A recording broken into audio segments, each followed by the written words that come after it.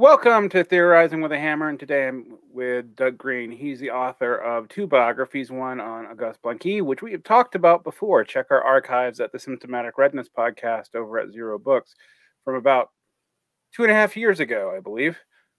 But he's also the author of a book forthcoming from Zero, a critical biography of the ideas of Michael Harrington. And I wanted to speak to you, Doug, for a variety of reasons, but the biggest one, in addition to the side aim of promoting your book, which of course benefits me, well, actually, it doesn't really benefit me except that it keeps my employer making money.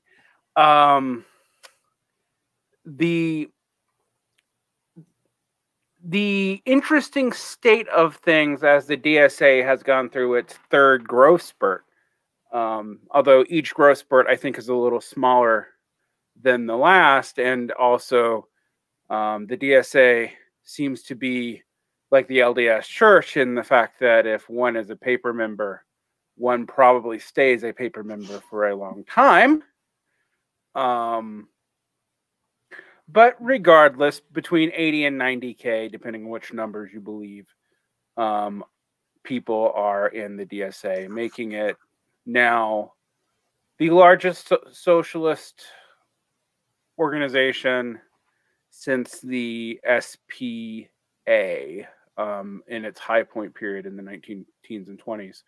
However, saying that, I think adjusting for population, the SDS is still actually per population size larger than the DSA. It was 60K at a time when the US population was about 2/3 what it is now. So, but that's just, you know, some statistical ephemera. What have you made of the fact that all these moribund sectarian organizations, the largest of which being the ISO, which was apparently much smaller than any of us thought. The post-mortem from the ISO was that it was actually, at the time of its complete collapse, only about 1,500 people. What do you make that all these sectarian organizations, with the exception of a few reemergent Stalinist parties, whose origins are not actually in Stalinism, we'll get to that later too, have kind of fed into the DSA? For example, the Trotskyists left in America seems to be solely represented by the Sparts and the Grantite IMT, and we can go into these distinctions for our listeners who don't know the fine points of the various factions of Trotskyism, but and even the IMT has done a significant campaign of dual membership with the DSA. Why do you think, what's your theory as to why the last decade has saw an organization that for its first 3 decades could not breach more than 3,000 to 5,000 people explode towards the middle of the last decade? Just explode hugely. I think there's well, first of all, I want to thank you for inviting me on to talk. I appreciate that. And for the promotion of the book as well. But in terms of the DSA's growth, I think that, you know, to their credit, that they were uniquely positioned to take advantage of a few things. One is like the economic crisis from 2008 is still rippling with us, even if it's not quite at those depths, although COVID has certainly played into that. There was the upsurges of Occupy, but especially the Bernie Sanders campaign in 2016. They were very upfront that they supported it, that they went all into that, and they recruited a significant number of people from that campaign. And in DSA, the barriers for membership are quite low. It is, I think it's, you pay just a few bucks at minimum, and you're in. You don't have to attend any courses or anything like that. And I would actually say cadre education is pretty voluntary at minimum. That's been my impression as well. So after the Sanders campaign of 2016, I forget the exact numbers, but they had recruited a significant number. But what really did their boost of members was Trump's election that year, as they really jumped. And I think that they had just been put on the map with Sanders and with all these economic crises and whatnot, and people just kind of flocked to them. And that brought their real first growth spurt. I think they went from like 5,000 or 6,000 to like 20 or something thousand. And I believe the next growth spurt was AOC's primary election in 2018. And that there's been kind of growth spurts since then with the second Sanders campaign, COVID, and whenever there's like DSA in the news, that really helps to spur them. And other groups, you know, whatever else we say about their politics, some of them are just spinning their wheels, you know, doing whatever. Like the ISO really was the largest, you know, at least nominally Leninist group, but they really had no strategy beyond showing up to the next protest and whatnot. And they just was not a very democratic structure. And DSA is does not have those same problems as the ISO. It certainly has its issues, which we could get into, but ISO had a very entrenched leadership, very closed structure, and a pretty high barrier for membership. And it really didn't know what it wanted to do. And it had defections to DSA. They had their convention a few years ago that essentially it was almost like a Khrushchev secret speech, and it blew the group apart. And I think that there had been within ISO that a lot of leading members they just wanted to jump ship and join DSA. Well, I think the elephant in the room there is they were also sitting on a multi-million-dollar publishing, project, in addition to, unfortunately, the normal undemocratic and has plagued Leninist organizations in general. Rape scandals due partially to their undemocratic structures and their distrust of bourgeois law. I literally cannot think of a Leninist organization that has not had at least a sexual harassment scandal. I blame this partly myself on the sort of a materialist adoption of the 1921 Bolshevik voting standards, because they were upheld by Trotsky, which is the post-Civil War internal structure. With slate voting and all that, and if anyone ever knows open slate voting, people know how you vote. You can retaliate against them, et cetera, and so forth. So it leads to a very stable leadership. Stable meaning, a bunch of things. But we're not so much talking just about that. I mean, one of the things about the DSA and Harrington is that I was a fellow traveler in an organization that was technically the DSA's other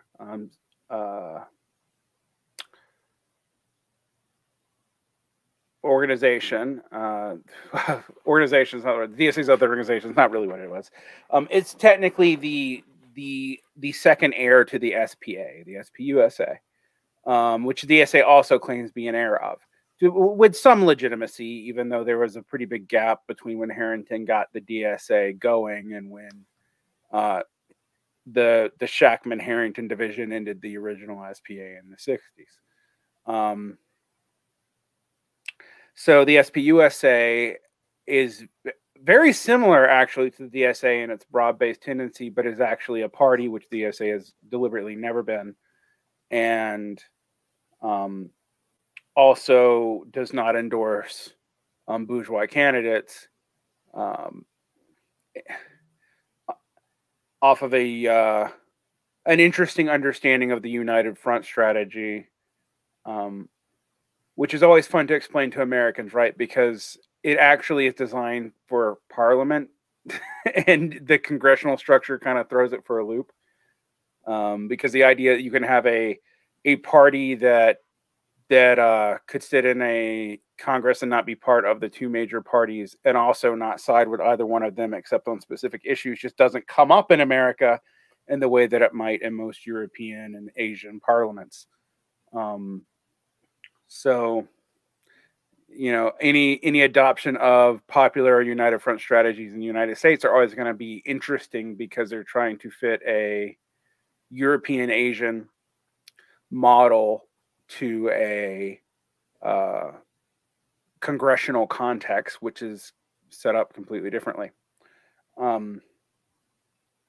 Regardless, though, I think we see the results of that, right? The DSA is now by far, I think it's the clearinghouse of sectarian organizations, because it's not like all these sectarian tendencies have disappeared.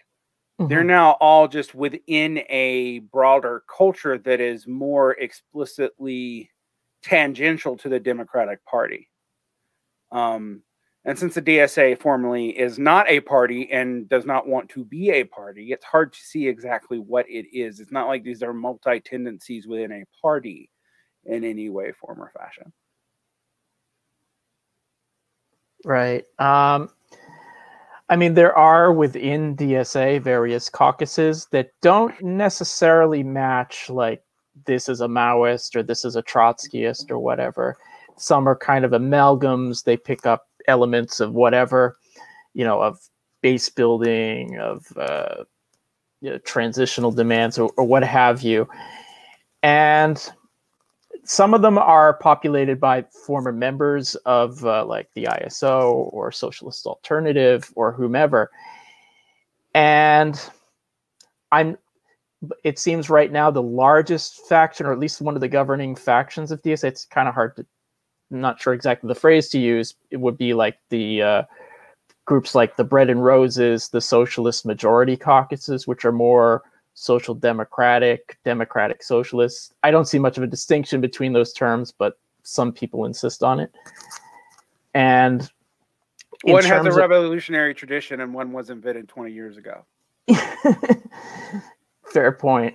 I mean, like, as much as we can talk about how awful social democrats are and how they've all become like capitalist or whatever, they do have, historically speaking, an orientation towards the Second International. Sure. Whereas the Democratic Socialists, from what I can tell,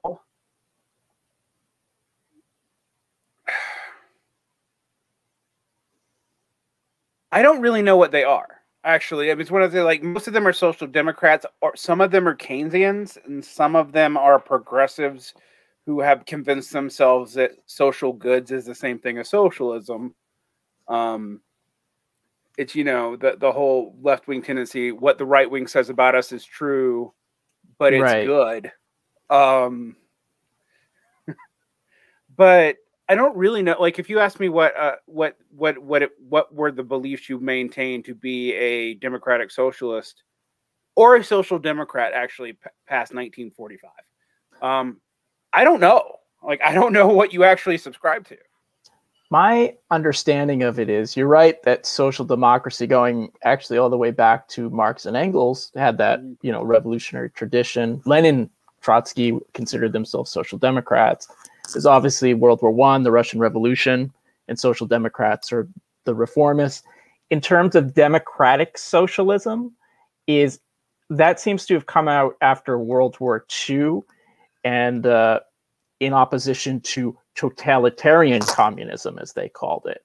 So like the British Labour Party, the French Socialist Party, who supported the establishment of NATO and aligned with the United States, they adopted, a lot of them adopted this term. In terms of its practical differences, social democrats, at least after World War II, they tended to de-emphasize class struggle and want more like, you know, just some kind of Keynesian welfare state or whatever, along like Sweden at best. Democratic socialism, at least as Michael Harrington envisioned it, want in the distant future some kind of transcendence of capitalism. How that happens is very murky and unclear. to be kind. I think in practice there really isn't much of a difference between the two terms, but that's some of my understanding of it. Yeah, I realize the branding, but to me, by the time you get to the 1970s, but you have the Mitterrand faction, or you have the beginnings of neoliberalization under Labor. Just heads up, people, it happened under Labor before it happened under Thatcher. Just like it happened under Carter here before Reagan amped it up 3 notches. That the distinctions were really meaningless. Like there was still a sort of pro-cult, to use old commie terms, or proletarian culture focus of democratic socialists that more the technocratic social democrats by the 60s had largely abandoned.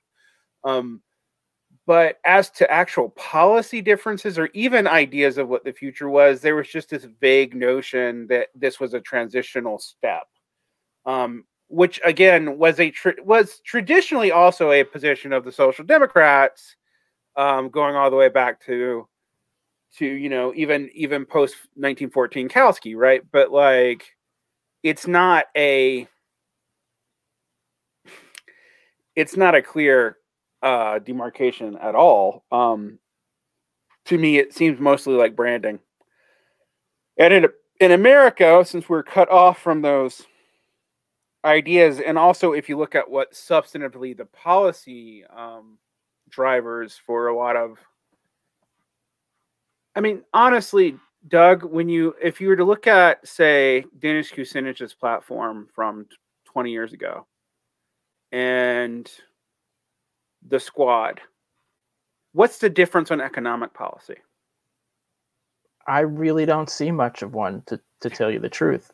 There isn't, and there's and even more damningly, the progressives have taken weaker and weaker stances on foreign policy, often deferring to the more political realist and even, frankly, neoconservative elements of the Democratic Party in the foreign policy committees. So, which was not something that the 80s and 90s progressives would have done. And I think now that we can finally get this to the point of your book, I think this led us to this interesting time period where you've seen the explosion of the Overton window in regards to people being willing to call themselves socialists and no longer carrying the stigma. But I tend to agree with Douglas Lane, who's arguing this against Zizek recently, that all that's actually meant is people call more things socialism than they used to. Most of the policies are substantively pretty identical to what the progressives would have wanted in the 90s or early aughts. There are some differences, but like socialized medicine, that's not new. Free college for all, which I don't even know under current conditions would necessarily be a great idea. That's not new. And I'm not saying that because I think like tuition's great or that we should have student loans. I mean, when you look, for example, at the studies of what free college has done in Germany, it benefits the wealthy more than it does the poor. Like, it has not increased class mobility. So, how much do you think Harrington is to blame for this? How much do I go ahead and poison the well from the beginning? Well, to be clear, I did not go into writing the book liking Harrington, and I certainly did not finish the book liking Harrington anymore. But I think Harrington himself, he embodies and he gave voice to a very particular type of politics that shaped American socialism or social democracy, which is an orientation towards the Democratic Party, this pragmatism, opportunism. And I would say it broadly shapes, or it's the majority tendency on the American left. And in certain ways, it would be echoed even in Harrington's enemies, the Moscow-aligned Communist Party, with its popular frontism. And Harrington did not want to do things like, he wanted to be the left wing of the possible. basically he wanted to, his strategy was meant to transform the Democratic Party, which he said was a party of racists and capitalists, but it had a popular base of, you know, civil rights, labor, environmentalists, feminists, all these kind of progressive groups. He wanted to shift all the bad elements of the Democratic Party over to the Republicans. The Democrats would become this social democratic party. Somehow they get into office, they'd institute all these reforms, we get Sweden, and then somehow we'd get socialism farther down the line. The thing is, and for him, this was, he actually said, this is the only place a beginning can be made, is this realignment strategy. But in practice, it just ended up being sacrificing any independent organization on the outside. You know, he was the leader of the Socialist Party. The Socialist Party exploded or split over, you know, Vietnam and realignment, and sacrificed that to stay in the Democrat Party. And in practice, that meant giving cover to the Democrats for the Vietnam War, for vicious cutbacks that they do. And when Harrington even tried to be a part of protest movements, it ended up he couldn't really effectively do it because he didn't want to alienate the Democrats, because he wanted to keep his foot in the door. So if you want to stay in the Democrat Party, you have to do Democratic Party things. They might tolerate some reformism, but you have to be anti-communist. You can't question the prerogatives of American imperialism abroad. And that promotes a form of pragmatism, opportunism, where Harrington just ends up every 4 years writing the same article to support LBJ, Hubert Humphrey, whoever the Democratic frontrunner is. The same article, defeat those evil Republicans, it'll create more space for the left, but you end up just demobilizing people, because without your own independence, your own ability to maneuver, to strategize, you really can't do anything. And even if Harrington did create or was head of several organizations, that was always sacrificed come election season, and those organizations in practice just ended up being a fig leaf on the Democratic Party. And sadly, even, you know, that has characterized a lot of the American left. Even DSA today, I suspect most members have not read Harrington. They don't know who he is.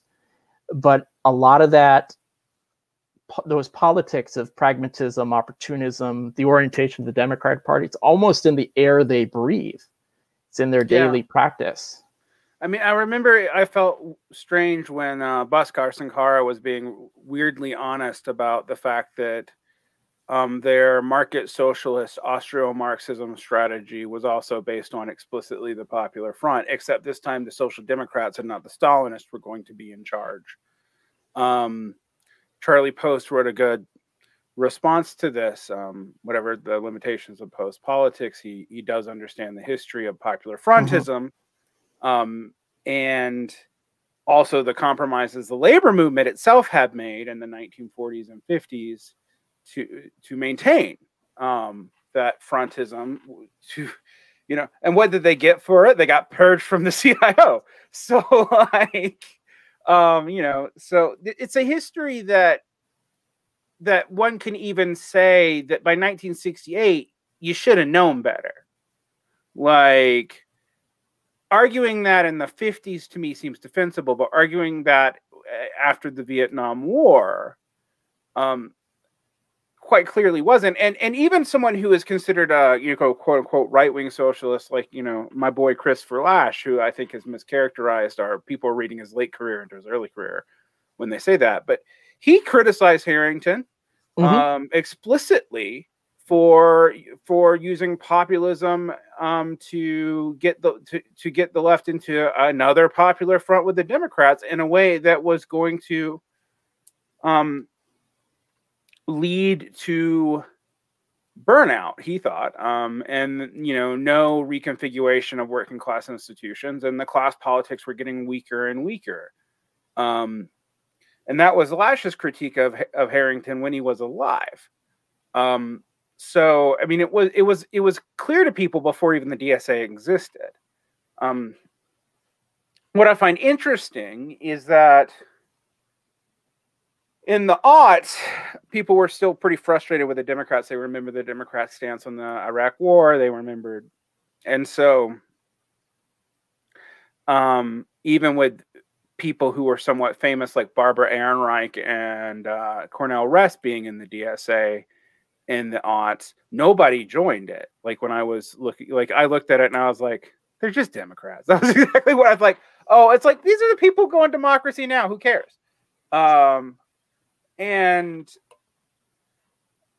I think the one thing that we left out of this was Jacobin and Sankara specific, like, revitalization strategy. And I will give Bhaskar Sankara credit for picking up on a pulse of something and being able to make the DSA seem radical again, despite its historical relationship to the Democrats. And its confederated nature leads to some weird things. I mean, like, for example, lots of the locals will try to remove the ban on Democratic centralist organizations having their members join the org.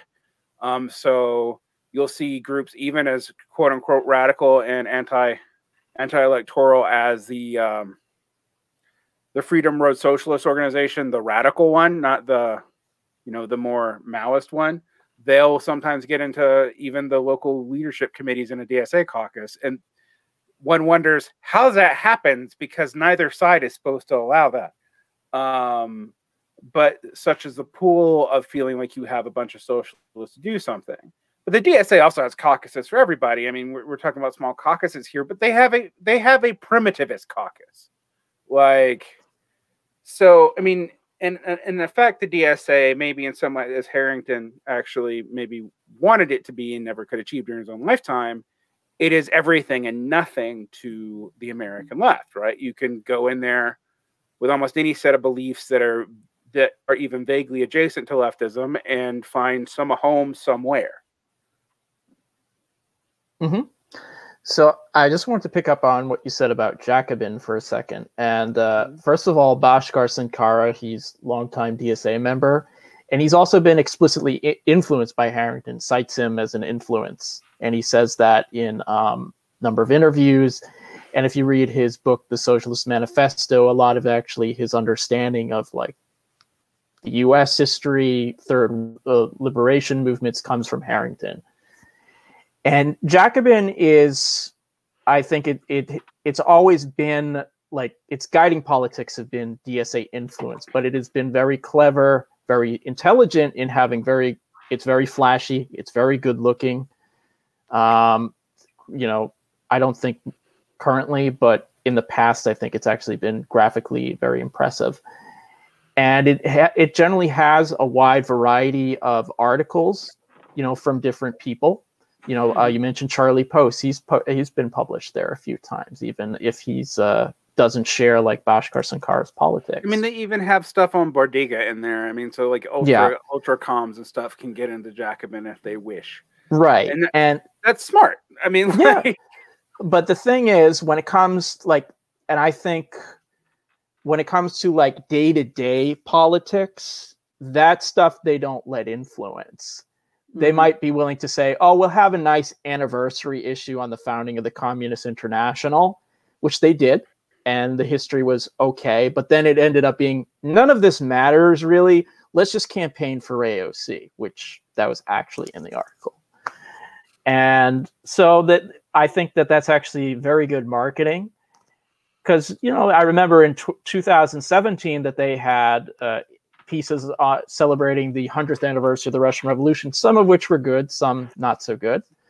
Mm-hmm. But it didn't change the fact that whatever quote-unquote progressive Democrat was out there, they wanted to, promote and whatnot. And in both 2016 and 2020, that they went very hard for Bernie Sanders. In 2016, there was kind of a more almost honest opportunism about it. Like they actually at times even had dissenting voices. In 2020 or 2019-20, they had 340 articles on Bernie Sanders.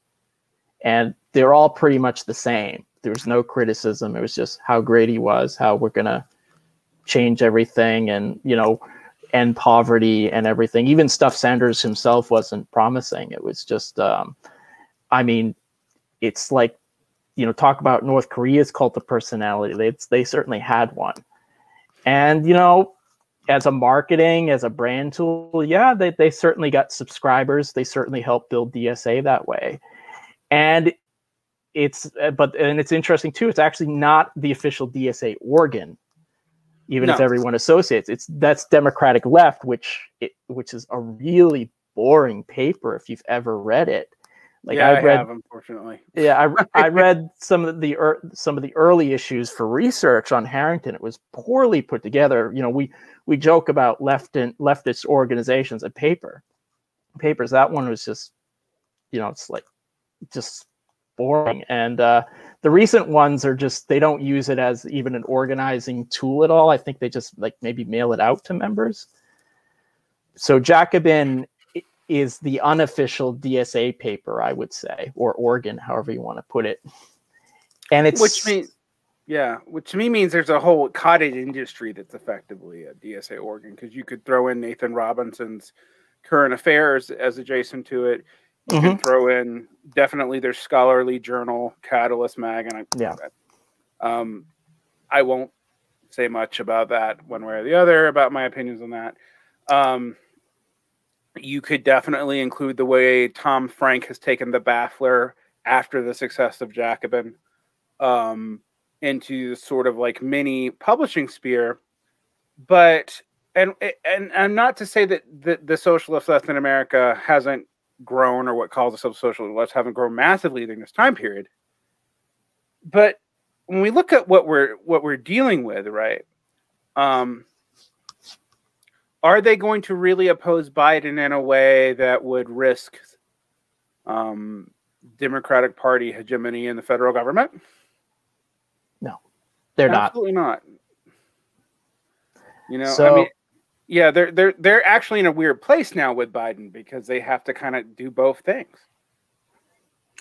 So technically, a DSA at I believe 2019, they voted in favor of the quote-unquote dirty break strategy, that they would eventually form an independent organization.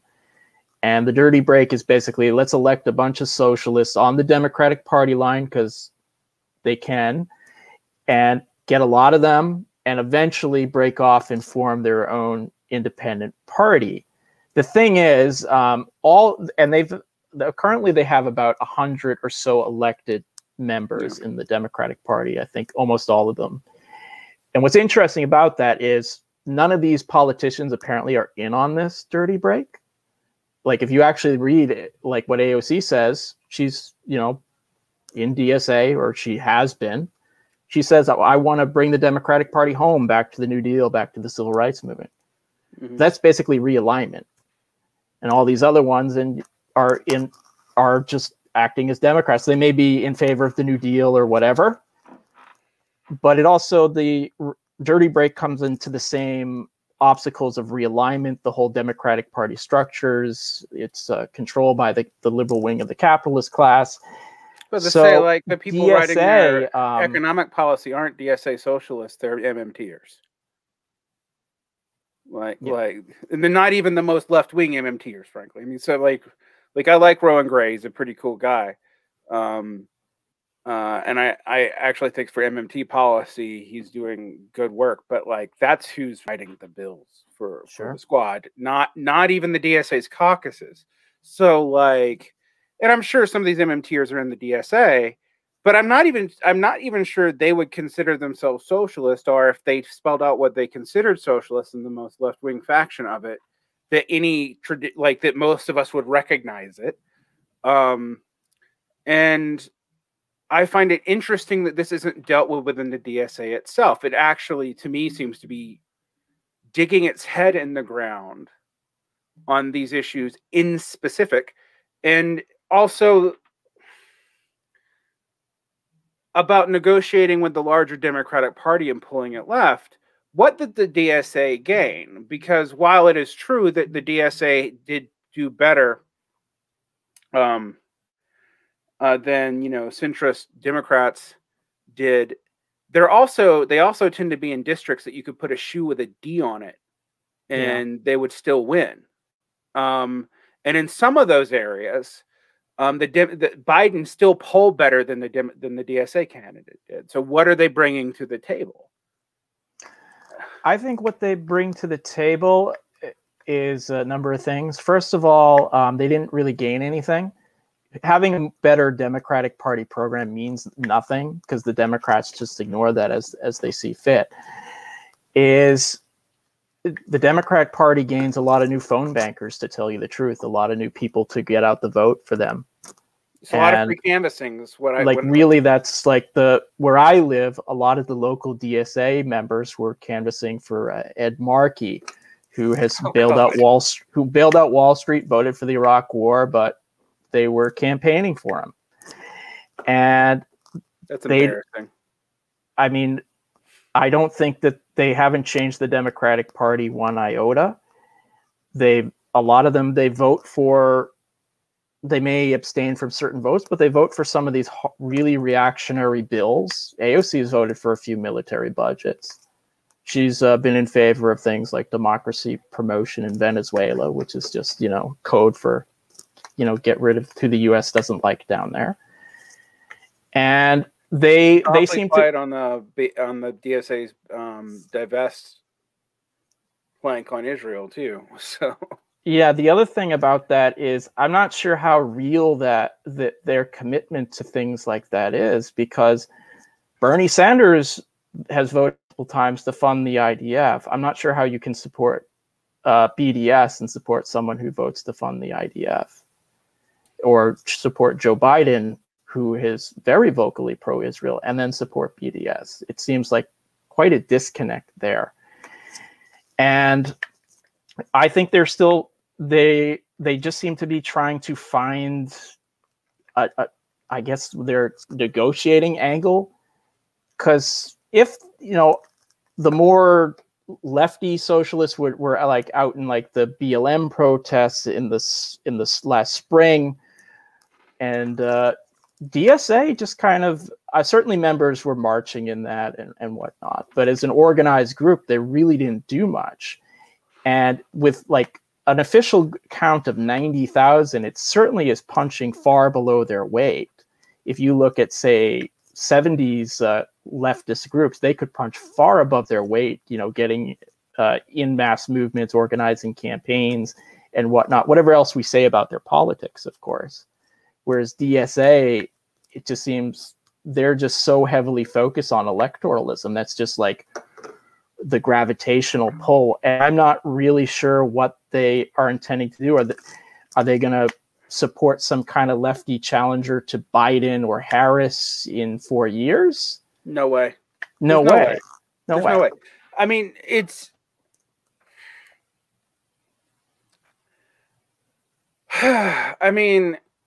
the DSA has this plausible deniability, though, with its base, and I'll get back to you. Maybe we can tie this back into Harrington, because it just seems like now we're just this is a Varn and Greene just go after the DSA, letting all their years of pent up frustration with people talking about how awesome the DSA was. There's a way in which the DSA could be salvaged. But the problem that I've seen is the groups who have a good plan for the DSA are trying to do to the DSA what the DSA is trying to do to the Democratic Party. And so, and of course, that means, they become a very militant faction that can't do much. And the DSA is very interestingly structured. I mean, there's a bunch of problems that one can see in it. Its leadership is, overwhelmingly of color and female, but its membership is like 80% white male. It's maybe not that high, but I don't get those stats easily. And when I've gone to DSA caucuses around the country, and I have done this a couple of times, when I would go for other, for my day job, our For Poetry tour, I would stop by the DSA in an area because I was interested in what they were doing, and I would do free. You know, I have no problem working with the DSA. I just refused to join. And I would go and talk to them, and occasionally get heckled by ISO people at DSA events because they thought I was a DSAer, which was weird. And I was like, well, you guys aren't that different from the Democratic Party anyway. Like, you just, you know, and I've mentioned Hal Draper and they get mad. But the actual experience I saw is you had some very good people on the ground. If it was a Republican city or even a Democratic city in a very red state where they also couldn't have effect on the Democrats, the DSA was pretty radical in that area. All right. And while that seems counterintuitive at first, when you think about it, it makes sense because, like, yeah, you can't have direct influence on politics in this way that's going to pull you towards electoralism. There's also probably not a lot of other places for people to go other than maybe the PSL, the Party for Socialism and Liberation, and some of these areas. Those are literally your only two options. So you have a radical DSA. Okay, but you have it at the chapter level, full of like Maoists and anarchists and whatever, and they'll do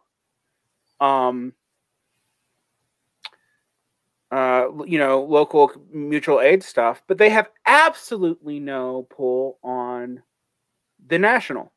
Absolutely none. And the DSA always has this plausible deniability because of its hyper-confederation, because you're like, oh, we have these radical chapters and we have these some fairly radical tendencies, you know, but those effects on the leadership councils or on the central caucuses just aren't there, like, at all. And so one of the things I've noticed is a tendency for people to get fed up with this and a lot of the liberalism and a lot of the progressive cultural capital mongering and the DSA, whatever. But instead of moving now towards more traditionally sectarian organizations, since they seem discredited, a lot of these people actually end up moving right wing. Mm-hmm. The quote unquote post left emerges a lot out of this frustration, I think. And then the other way that you can signal your distinction from the DSA is to play act being a Stalinist in a context where it makes no sense and doesn't matter. And so, but effectively, as far as I can tell, everyone kind of has the same politics. I think a lot of that makes sense. Like when I say like, and people get mad at me when I say this, like, oh, they're a wing of the Democratic Party. And it's like, well, we have this caucus, that caucus. And it's like, certainly that they're, different caucuses emphasize different things. And I remember reading one is like talking about how bad the Democrats are, but you read the fine print. It's like, oh, you're advocating the same thing as this much more openly right-wing caucus there and whatnot. And certainly like DSA does attract, it's like almost like the entryway for some people to the left. And yeah, they may come in there trying to figure out things out. They may like this bit of social democracy, anarchism, or Maoism, or whatever the hell it is. And I think you can actually, do you really, as far as I can tell, I don't see an organized tendency that's saying, let's expel these opportunists, let's remove people like AOC from the DSA, or, and whatnot. I don't see that. But you're right, there are certainly like experimentation on the ground. Like I've met some very dedicated like labor people who are in DSA. One's a very good friend of mine. But, it ends up being this weird kind of disconnect where it's like you're trying to like just focus on whatever it is you're doing, but ignoring the wider politics of the group. And I just don't see that like as super sustainable long term. And I almost feel like some of this experimentation comes in like on these like off-year elections, where it's like, okay, we don't have an election campaign around the corner, so we're going to promote, you can kind of do this, and we might talk a little more left-wing. Like I remember, was it 2018?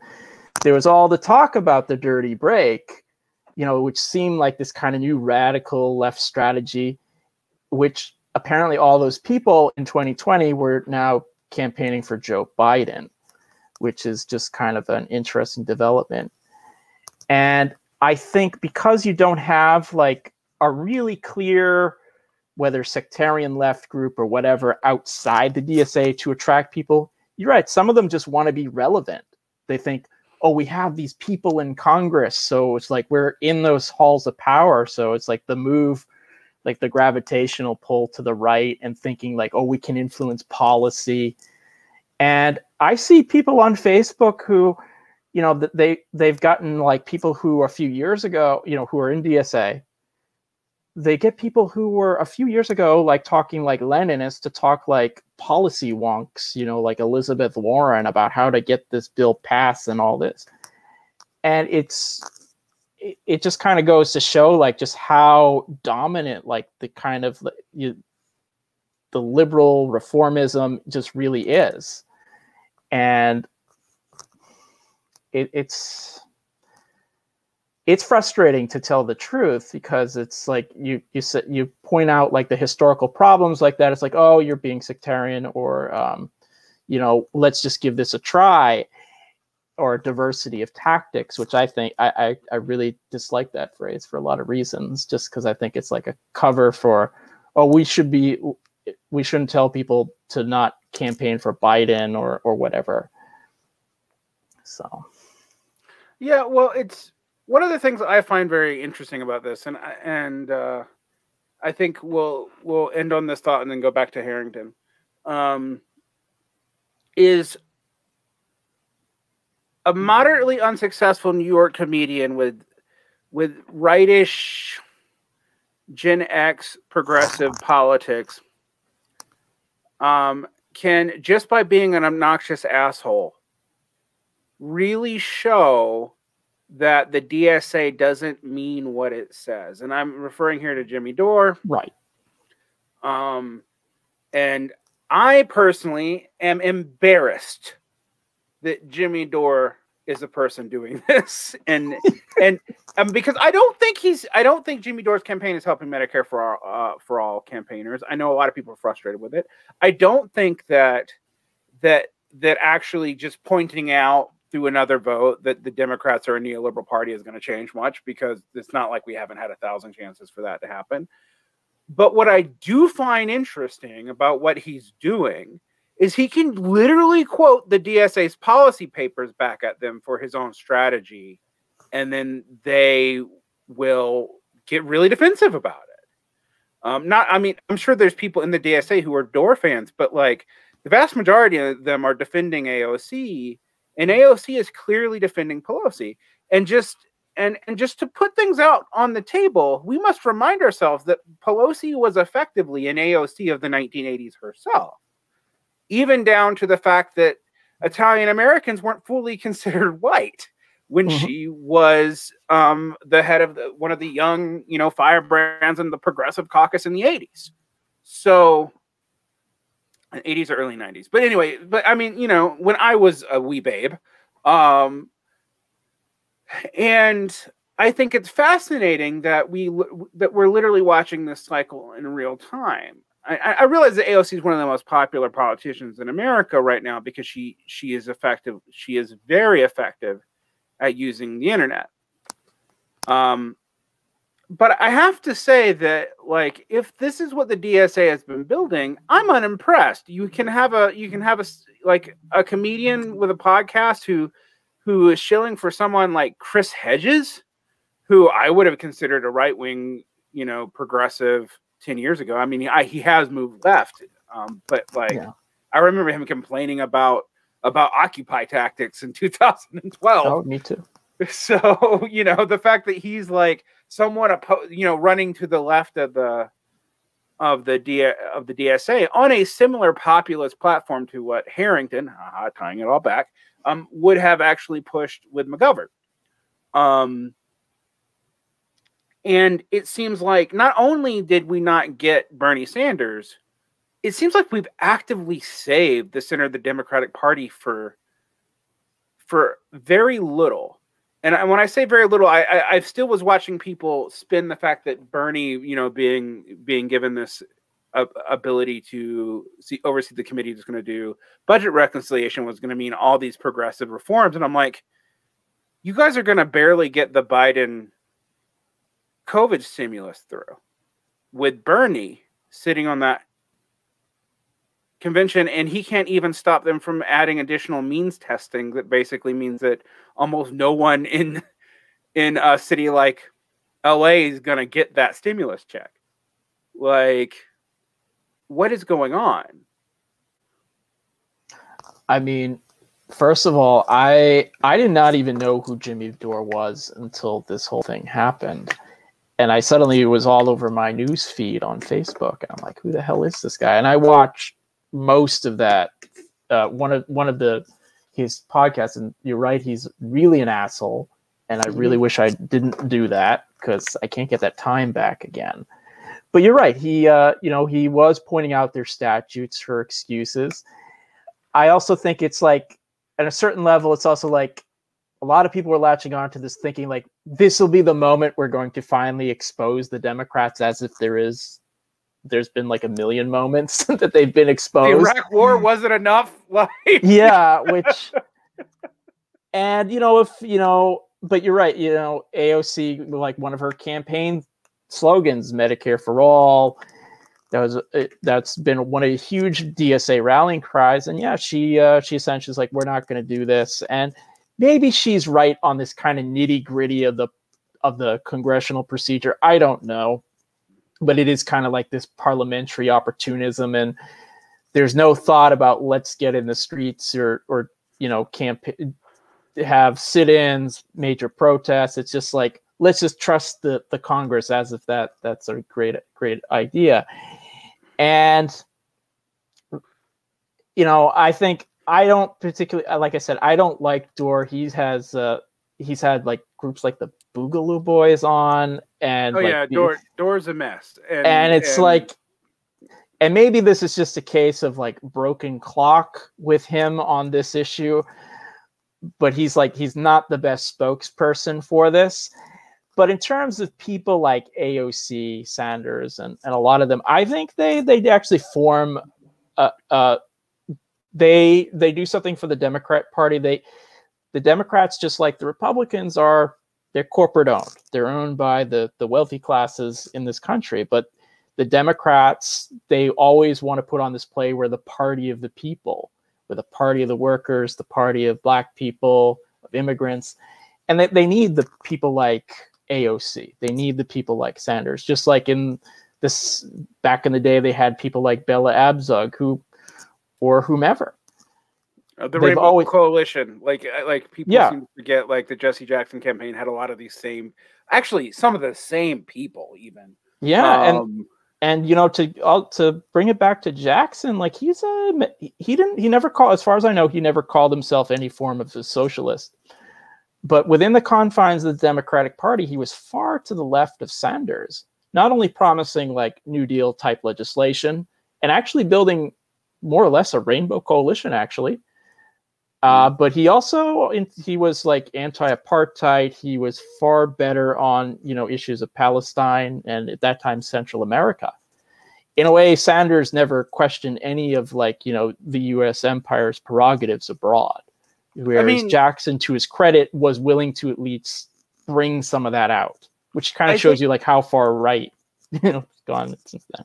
No, I think you're right about my only thing I would say about this, not to defend Bernie entirely, but that Bernie did try that once, and then he went and talked to the Sandinistas, and he gets pissy if you ask him about that to this day. So when he did try to reach out to the Latin American former left, he got such a backlash from it in America that he seems to have gotten quiet on it, and he is defensive on it. Like I've seen, and weirdly, it's always like Vox reporters and shit trying to be like, well, why don't you talk about what you said about the Sandinistas and your visit to the Soviet Union? And he's just like, no. I mean, you see Sanders get all weird. And you would think he'd be proud of that, given you know, some of the positions that the DSA would take. Now, fine, you know, Sanders is not Harrington. And I always like to point out that even someone who I don't particularly love myself, Murray Bookchin, like was on to Sanders's game on playing both sides of this as early as the mid 80s. So like it's not a new problem. I just wanted to like make sure that we didn't get totally, you know, people like, oh well, Sanders, you know, supported the Sanders. Yeah, he did, and now he doesn't talk about it. And I, you know, you can almost quote Bernie Sanders against himself up to and including 2018 till the right before his second presidential one about his frustration with the Democrats. But this brings us all the way back. I mean, as fun as it is to, you know, in some ways attack the mainstay of my audience, I am sure this is going to have a very active comment section from DSAers. I think it's to me unobjectable. I mean, undeniable that we have saved a center of the Democratic Party, and like people who were attacking, for example, Kamala Harris, is, you know, is late as 6 months ago, have gotten really quiet about, you know, this progressive, you know, senator whose voting record is very slight. Like Obama's, because I remember also Obama, technically speaking, when evaluated by the progressive voting people, had a more progressive voting record than Bernie Sanders because he'd only been in the Senate for a year and didn't vote on a lot, and had not made any like trades or procedural gains or any of that to get legislation passed. Although if anyone had listened to Obama's rhetoric, we would have known he was a center-rightist Democrat all the way through, and that was always the case. I mean, I remember quoting stuff to people in 2010 about like, well, he said this. I mean, like, you should have just listened to what he said. You shouldn't have believed the people who told you he was the most progressive, you know, person in Congress. I mean, come on. I mean, I will even defend Obama in the sense that he wasn't even like hiding his positions on certain things. Like, for example, the Iraq War. Like, he was always against the Iraq War, but he was always for the Afghan War, and people were shocked when he did the troop ramp up. And I'm like, he said it. Why didn't you just listen to what he said? What I found fascinating about this time period is that I'm not even seeing the shock anymore from people who are ostensibly more left wing than the people complaining 10 years ago. Because the people who were frustrated with Obama were like people writing for the New York Review of Books. We're not talking about Maoists here. You know, we're talking about Rob Reich. I mean, I guess Rob Reich actually was a Maoist in the 60s, but like, I know that. Yes. Wow. I'm going to have to look that up later. Rob Reich and David Horowitz and all those fun people were all in like Maoist adjacent parties at one point. But you know, in all seriousness, though, like you're not in an area or a time period where I'm even seeing the old pushback from the progressives. It seems like there really was a sense in like during the Trump years when Trump would like accidentally stumble into a peace policy, and I don't want to paint Trump as good on international relations because he, you know, tripled our drone strike, completely changed it. Anyone who works with international stuff knows that it's not been a great time for people who are still under the purview of the U.S. empire. It's been a lot worse. But that, you know, no new wars were started. Now, I don't think Biden's going to start a new war because I don't think the U.S. empire really can right now, honestly. I think the awakening of China and Russia constrain an inter-imperial competition constrain the U.S. in ways that leftists just can't seem to imagine. They don't think in those terms. They seem to think that countries have, you know, agency completely of their own accord, and can just do whatever the hell they want. And I guess in some degrees they could, but that's not. I don't think we're going to see anything like that. I think you're going to see a lot of people getting quiet on foreign policy again. I think you're going to see a lot of people getting quiet on deportation policy again. even though Biden is significantly more progressive than Trump on this matter. He's even more progressive than I expected him to be, but there's still deportations going on. I think we're going to see a whole lot of stuff. And I think one of the things with Biden is the bar was set so low that I've even seen people like Doug Hinwood, frankly, defend Biden lately only because the bar was set so low.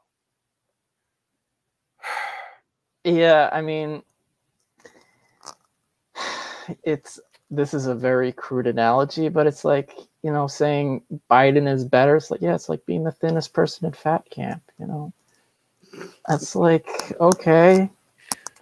It's like, yeah, he's not gonna make the overtly racist remarks that Trump is and everything, but the kind of systemic, you know, it's systemic racism is still there. And I would agree with you. I don't see him starting any new wars, certainly not in the foreseeable future. There's certainly going to be some coups and whatnot abroad. But it's also interesting when Trump pulled troops out of northern Syria, like AOC condemned that, actually. And right.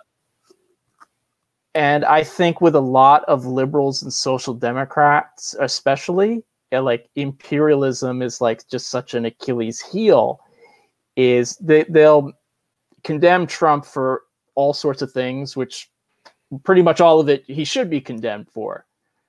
But then when Biden does almost all the same things, that's you can't go after that because I guess they have a D next to their name. I'm really not sure exactly what the rationale is beyond that. It's not like Biden, for example, isn't going to continue our hostilities with China. We're going to have trouble with normalizing relations with China. He might not do it as blatantly, and there might be a lot more ways to save face, which ultimately is a good thing. I mean, like I'm a political realist enough to understand that, but like, come on, it's you're right. It's not a difference in kind; it's a difference in degree.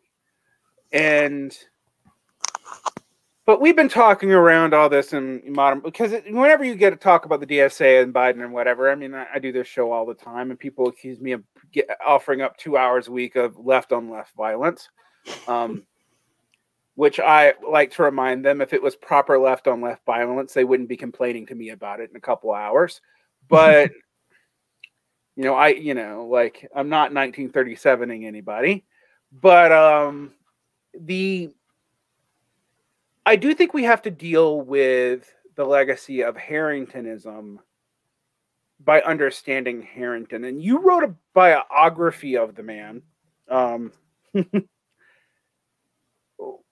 did Harrington become Harrington?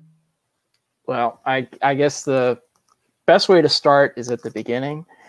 It was an Irish Catholic born in Missouri, 1928. So he came of age in a very Catholic family, very Democrat family, and that was his worldview. He went to Jesuit schools, and his family is rather affluent, so he didn't really experience the effects of the Depression, and he was too young to have fought in World War II.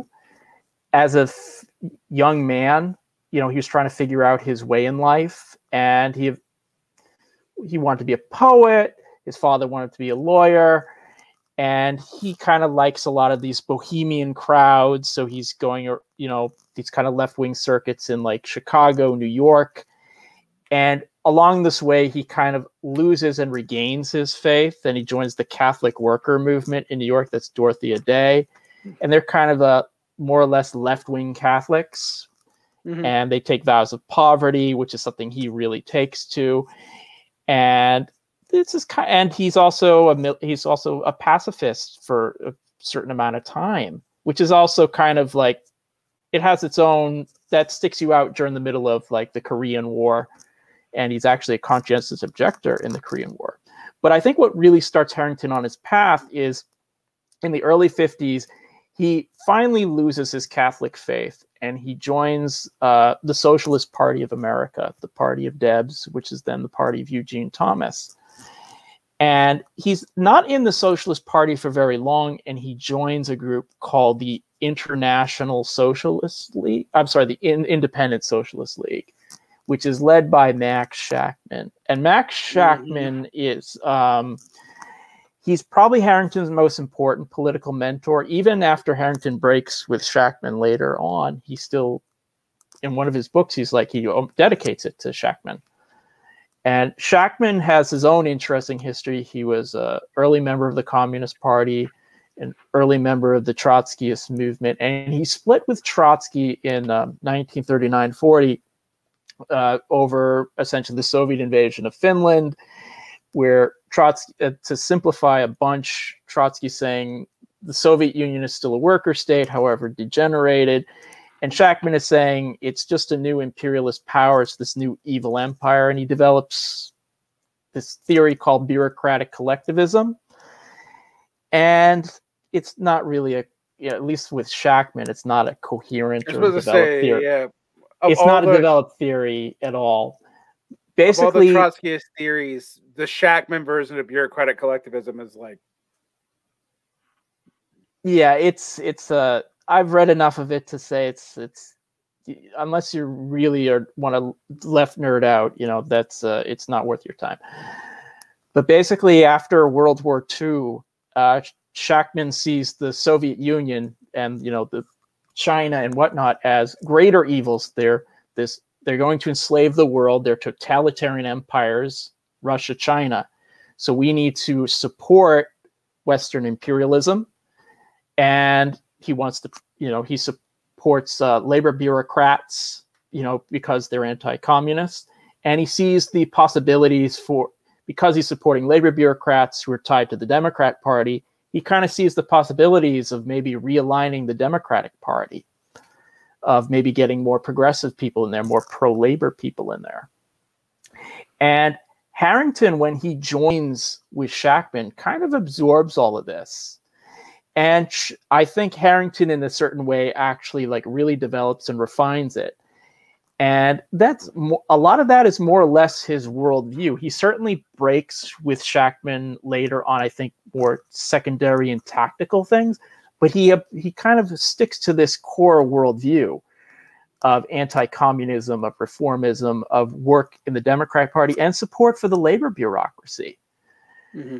And eventually, it's very hard to be in a small socialist group pretty much any time in American history, but it's very hard in the 50s with McCarthyism, with the rampant anti-communism.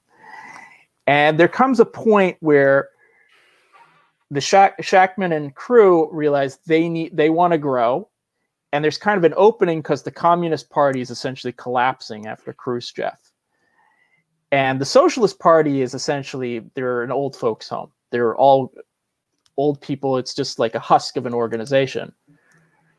So long story short, Schachtman and Harrington join the Socialist Party and essentially become the leaders of it at the end of the 50s. And this is a period of time where struggle is kind of opening up. The civil rights movement is happening. There's going to be the student movements and what have you. And, third world movements, Vietnam. And they want to essentially become this new pole for a new left, a new socialist party that is going to unite labor, the civil rights movement, and whatever. But they're all trying to do it through, Harrington is trying to do it through realignment. He wants to get involved in the Democratic Party, and that means accepting, which he does, anti-communism. And it also means no-toeing to a lot of the racists. When the Mississippi Freedom Democrat Party tries to essentially put a realignment strategy in practice, a more progressive platform, black people and white progressives are uniting, they're essentially shut out by the Democratic Party leadership. And Harrington and his close comrade at the time, Bayard Rustin, support that. It's like, we don't want the Republicans to win. You guys have just got to accept this. And in the civil rights movement, when Harrington is involved with it, he supports anti-communist clauses to make sure any, real or potential Reds are kept out. And Harrington is actually very influential behind the Port Huron statement that founds SDS in 1962. And people like Tom Hayden, who, this is actually one of the ironic things, I actually felt sorry for Tom Hayden in this whole episode. I don't like him actually on the whole.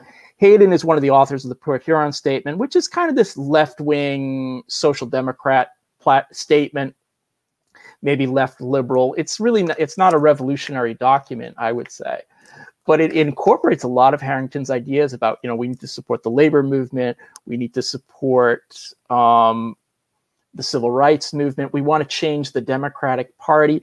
But one thing it does, it actually blames both the United States and the Soviet Union for the Cold War equally. It's almost like a real third campus document, which Harrington is incensed by. He essentially puts Hayden and other members of SDS on trial.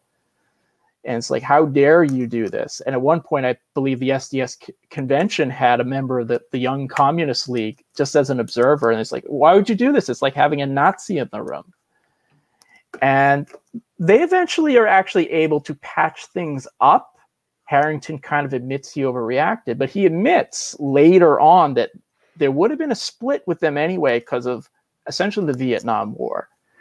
When Vietnam happens, SDS more or less moves to an anti-war position, and it moves steadily to the left. By the time you have its 1969, it's splitting into Maoist groups.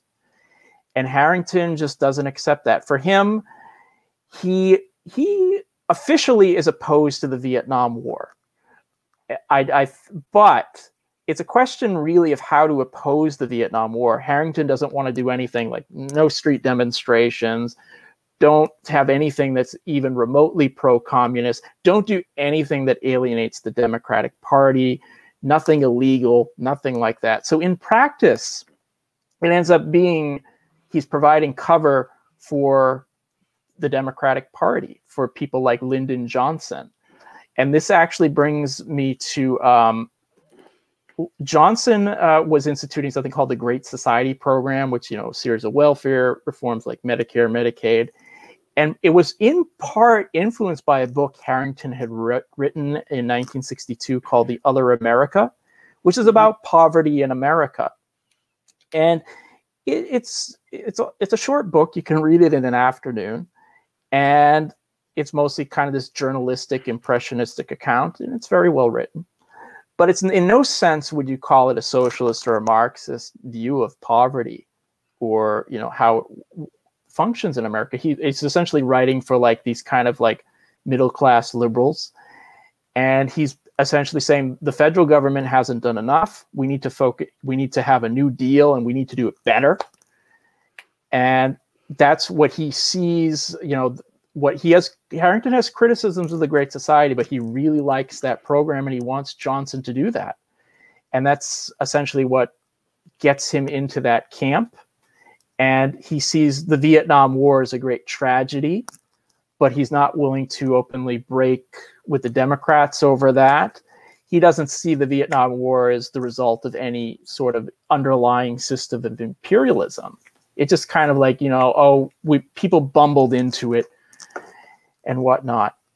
Now, at the same time this is occurring, Harrington wants to, the new left is developing, and Harrington really wants to build this kind of realignment coalition with like its more moderate elements in the labor and the student movement, in the civil rights movement, and to realign the Democrats. Whereas Schachtman actually, by the late 60s, he is so anti-communist. He is gung-ho for the Vietnam War. And he identifies essentially with the the AFL-CIO leadership, namely George Meany, who is incredibly racist and anti-communist and very much in favor of the Vietnam War. And Schachtman essentially does not want to do the realignment strategy anymore. He just wants to win in Vietnam at any cost. And he does not want he essentially dismisses the entire New Left carte blanche, not just the radicals, but the moderates. He doesn't like them.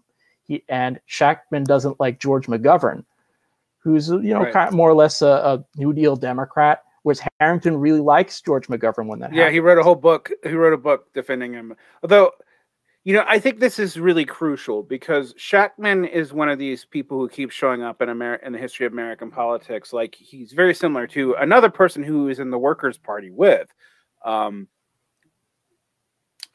So if people don't know, when they split with the SWP, which was the Trotskyist party, which Trotsky was, under James Cannon, right? Mm-hmm. Schachtman and James Burnham, and Hal Draper, actually. So you have a spectrum right there. Leave as Schachtmanites. Now, what's interesting is, for example, this is such inter-Trotskyist stuff that for most people doesn't matter anymore. But Ted Grant's IMT, for example, accuses, as well as the people who become the Spartacist tendency. So the Orthodox Trotsk, although those two groups of Orthodox Trotsk also hate each other for different reasons, and we're not talking about that today. We could do a whole series of episodes in the history of Trotskyist parties. But Schachtman splits, but all the people who change from the degenerated worker state thesis get called Schachtmanites, including Tony Cliff, who founds the IS tendency. But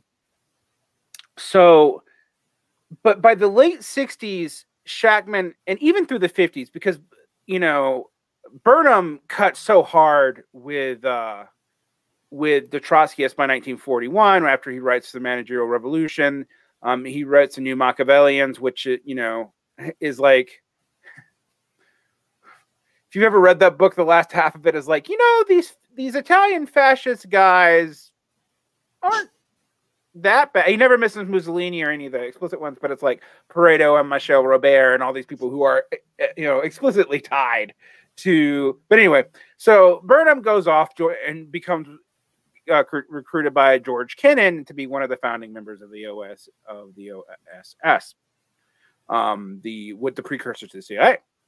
By the late 1960s, Schachtman sounds like Burnham, so much so that Draper's completely gone over to the Cliffite side of things, and eventually we'll go through that and leave the Cliffites because they're not left enough. And Schachtman more or less picks up Burnham's tactic, because Burnham was part of the Congress for Freedom? Congress for Cultural Freedom. Yeah, it's the Congress for Cultural Freedom in the 1950s, which was a bunch of former Marxists and some people who said they were still Marxists, hanging out with anti-communists in Europe. And as it's later been outed, but as people had, like Christopher Lasch actually had deduced it before the papers were even declassified, they were CIA front. Yeah. But anyway, Schachtman picks up some of these people in the late 60s, and the people around Commentary magazine who become the basis of neoconservatism really do come out of right Schachtmanism explicitly. Right. Yeah. And weirdly, I know this history, not from my history as a Marxist, but also because all the paleo conservatives that I hung out with in my early 20s also were obsessed with Matt Schachtman because they thought that they had corrupted the conservatives. So Harrington has bad company in the case of Max Schachtman, and the Schachtman-Harrington split really does put a nail in the coffin. I mean, it, as you're describing, it kills the SPA. The SPA is a very old socialist organization. It's older than a lot of the European socialist parties, something that most Americans don't even know. It comes from the, it comes when a lot of the European labor and socialist parties were still being formed. That the ones that were stronger and more well formed were in France and in Germany, but a lot of the other ones weren't formed when believe it or not, when the SPA was formed. It's that early. And they basically kill a living socialist tradition in America. I mean, like, it was already kind of dead, let's be honest. It kind of was destroyed by Wilson and then the Popular Front kind of 1-2ing it. But it's a big deal that Harrington, to me, is involved in that. It never completely breaks from it. Now, he doesn't embrace the realignment to the, let's almost realign with the Republicans in their conservative mode, which is what you see with the realignment strategy in the 70s and 80s. But I think, it's telling to me that,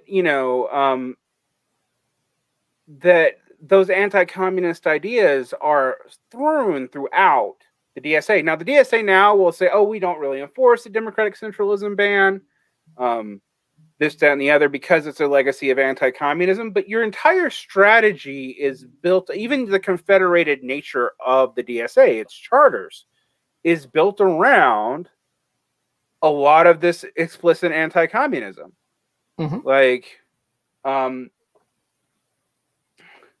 just wanted to go off on a rant about Max Schachtman, because I think, like, you're describing, like, basically Schachtmanism has 3 poles, and one of which ends up being, like, more aligned with the IS Cliffite tradition, one of which ends up being Harringtonism, and one of which ends up being neoconservatism. So, like, it's something that's kind of, this guy is important to American politics in ways that I don't think a lot of people realize. Like, he's actually influential in the Reagan administration by proxy.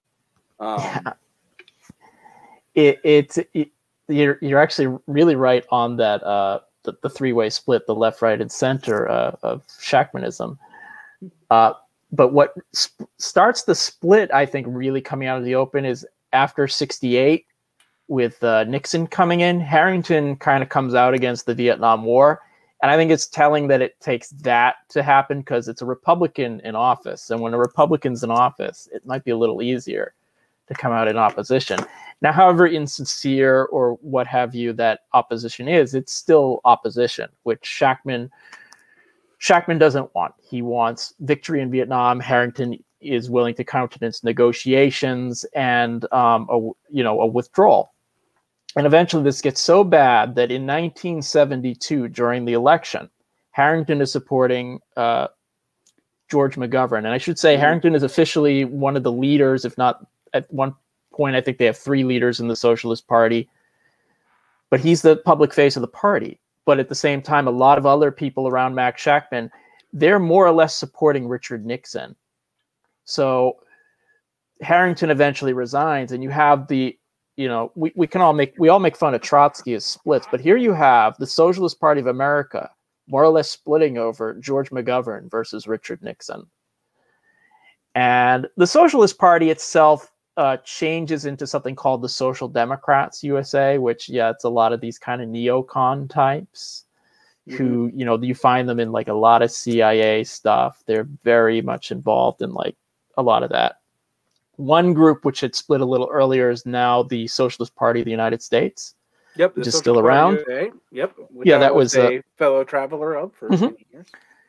And the third group is the center one, which is what Harrington forms, called the Democratic Socialist Organizing Committee, DASOC.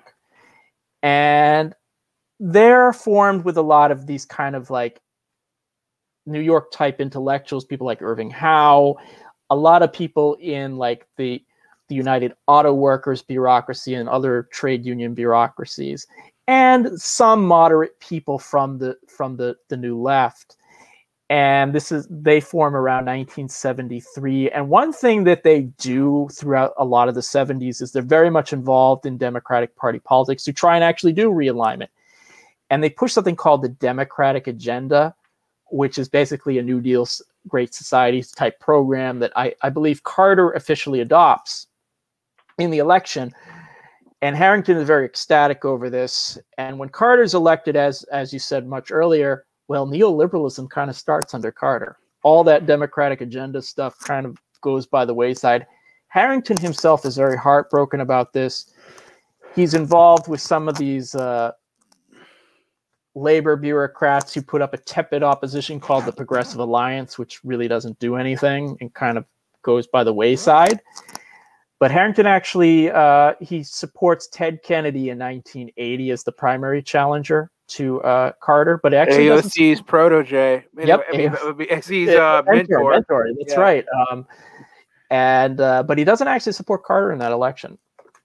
Now, to get to the formation of the DSA, DASOC is one component. The other component is something called the New American Movement, which was initially kind of like this supporting third world liberation struggles. They come out of SDS. They're very influenced by Marxism, Leninism, but also Gramsci. But they kind of mellow out during the 70s. They get involved in Democratic Party politics. They get, they're very much, and they start working closely with the DASOC members. And they kind of have to get over some hurdles on Israel because NAM's position was a little more supportive of like the Palestinians. They kind of get over that, and they fuse in about 1982 or so, and Harrington is the recognized leader of DSA, the Democratic Socialists of America. And they are also actually, by that time, both DASOC and DSA are members of the Socialist International. They are the American section. So along with like the French Socialist Party or the Israeli Labor Party, they're all members. And DSA is actually, I believe by the 80s, it's the largest group on the American left. Maybe the Communist Party is officially larger, but DSA is certainly up there. I was to say, it was one of those like, saying that we still need to talk about how big it was, because it hit about 5,000 and like, it never got above that. And so the American left at the time, in the 80s, is a much different beast than it had even been like, during the 70s, like during the high day of the New Communist Movement. This is just the New Communist Movement. This is not even including the Trotskyists, because all the New Communists are Maoist and Hojist or whatever. They're split up over so many different organizations that I think there was probably like 500,000 of them easy. But they're split up over something like 72 different orgs. There's a Max Elbaum's book on this goes into this. Like they're so divided. But they could have been a huge movement at the time. But they also, no one really finds out what happens to all these people, or where are they going, where they're mellowing out and joining these more social democratic or just flat out democratic groups. The amount of people in the government, from David Horowitz to Rob Reich, as I mentioned, who had New Communist, out of the heyday of SDS, when SDS went from kind of a liberal organization, it was founded basically by a vague socialist and a vague libertarian even, into a bunch of splinter Maoist groups. At one point, like the Central Committee is half run by the RCP of the SD. I mean, like, but the Avakian group before Avakian was actually in charge,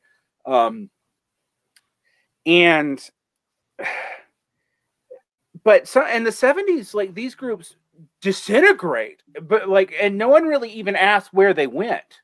I mean, in fact, Lash was talking about how they were beginning to already die off. By the time Nixon was ramping down the war in Vietnam, they had no, and that's early 70s. So they have nowhere to go. And so a lot of them become Democrats. Some of them become prominent Republicans. I've mentioned David Horowitz several times. Some of them become like almost foaming at the mouth Republicans, but this disintegration is interesting to me. And what I also find interesting from the standpoint of history is if you had asked someone in 1929 which party was going to have more progressives come out of it, the Democrats or the Republicans, I think most people probably would have assumed the Republicans. I mean, it took one whole election cycle for the black vote to start supporting FDR. So, the fact that this seems obvious, oh, the party of the New Deal or whatever, seems obvious to us, doesn't necessarily to me. And the fact that you brought up that Harrington was an Irish Catholic of some prominent family background would have indicated to me that he grew up around Democratic politics before it was even progressive, because that was the party of the Irish Catholic political machines in the Northeast and in the Midwest. So I find this fascinating because I think Harrington's part of why everyone thinks that aligning with the Democrats makes sense. Now, it does kind of now, if you have to pick a party. But as anyone who's studied the history of labor parties know, the U.S. is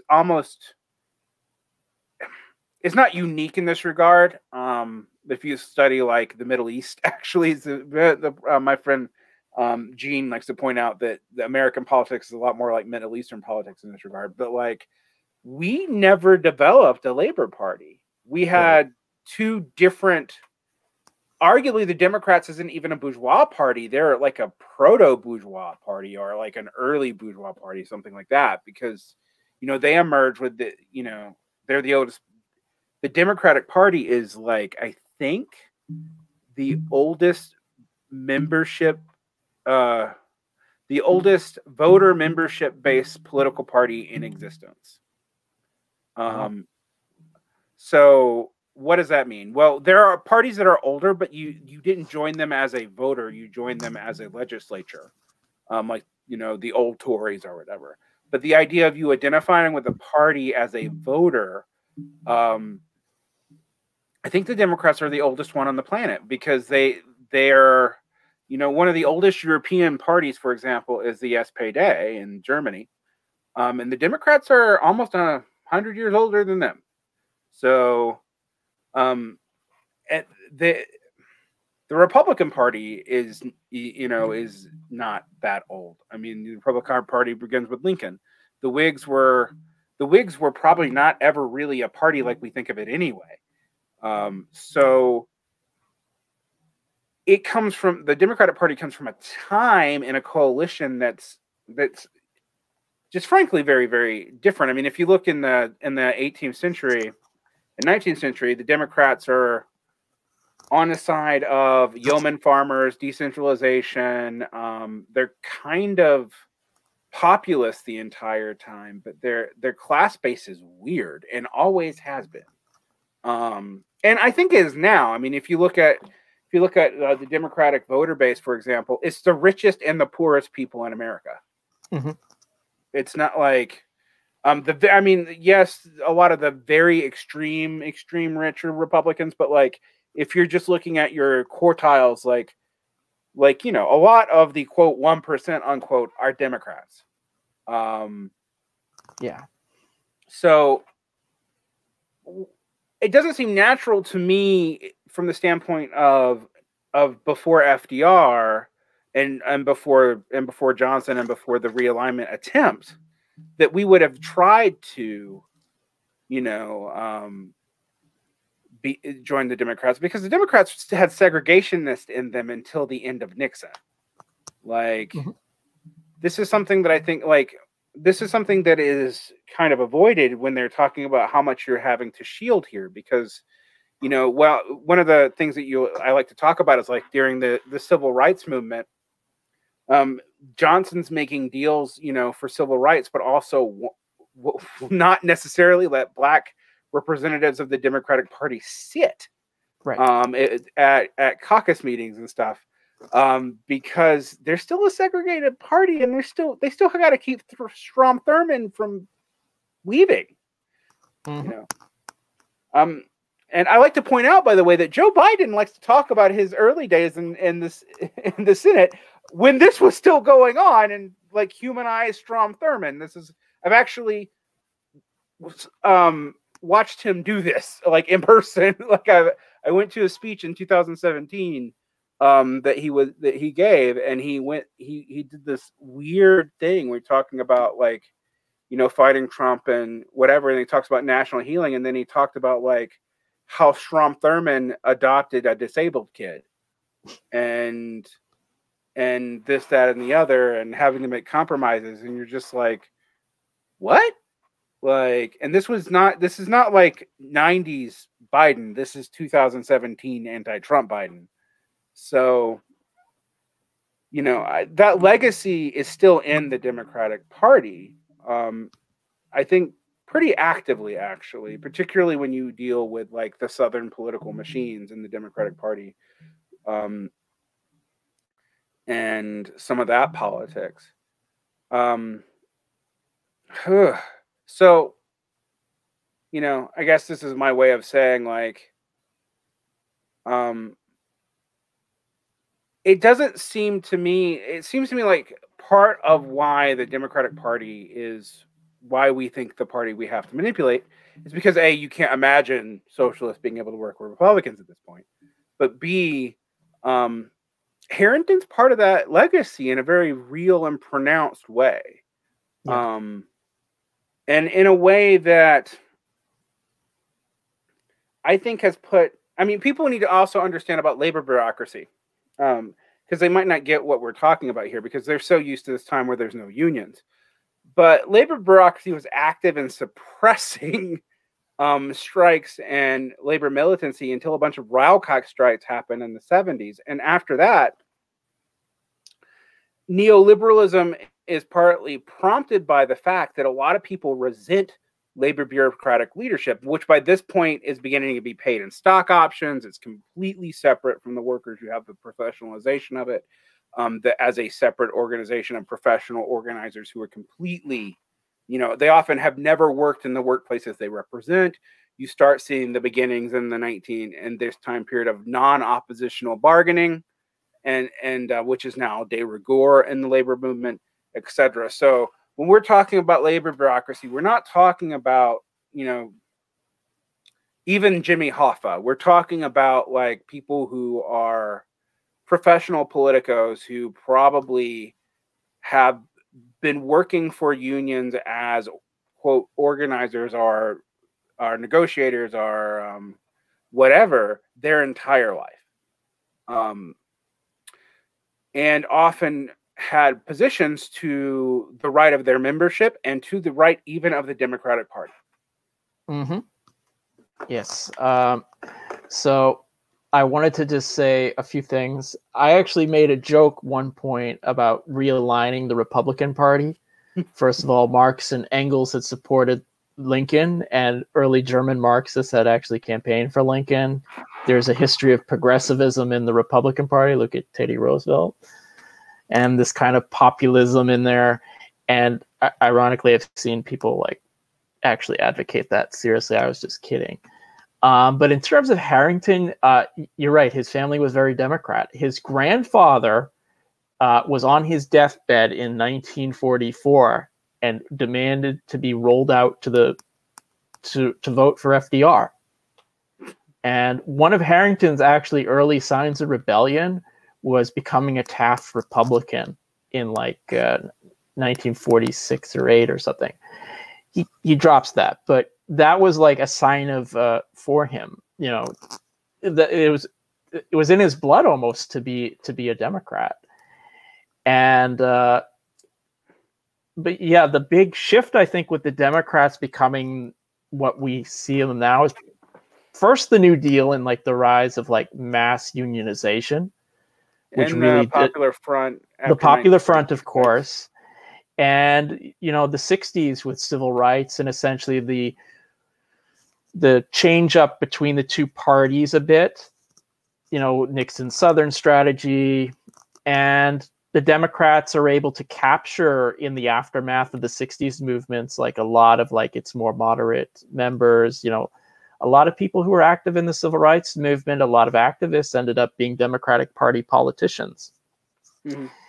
And in terms of the Maoists, you know, like you said, they were a huge thing in the 70s. Obviously, you have like China's really crappy foreign policy that alienates a lot of people, the death of Mao, and just kind of like the dissipation of radical energy. So by like the 80s, most of these parties, there's a few exceptions, are essentially liquidated into the Jesse Jackson campaign.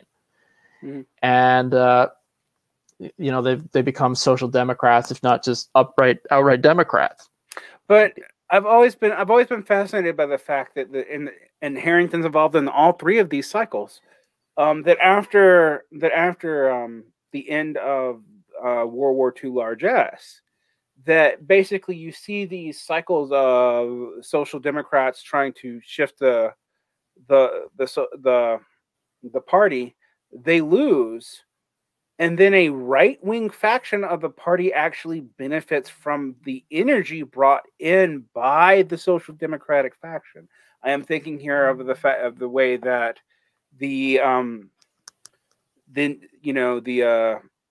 new Democrats of the DNC and obviously the Clintons, but also like Gary Hart and all those people really benefit from the energy of the Jesse Jackson campaign, but have a diametrically opposed politics.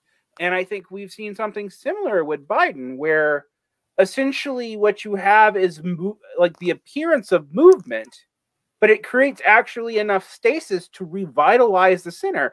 And it's happened more than once. This is not the first time it's happened. Like, this is what I find so fascinating. Like, I think you see that with the response to the McGovern campaign. I think you see that in response to the Jesse Jackson campaign. I mean, yes, Carter is a progressive now. But even at at the time of his election, not just because of neoliberalization and the end of profitability. I mean, I don't think it was just political will on Carter's part, actually, but like also he was tied to evangelicals. He was this weird, not particularly racist, moderate religious person from Georgia. That is not at the time going to be seen as like the leader of the progressive movement by any stretch of the imagination. And yet the failure of McGovern and the energy, however, that the McGovern campaign generated, in addition to Gerald Ford just discrediting himself, does seem to be part of how Carter ended up in the White House in the first place. And similarly, by trying to manipulate Ted Kennedy, it actually kind of helps Reagan. These things are, and so I think they learned the lesson about, well, if we try to push someone more progressive, we'll help Reagan. But they don't learn the lesson of, hey, by investing all this energy into the Democratic Party, often right-wing elements within the party are able to more benefit from this movement than we are.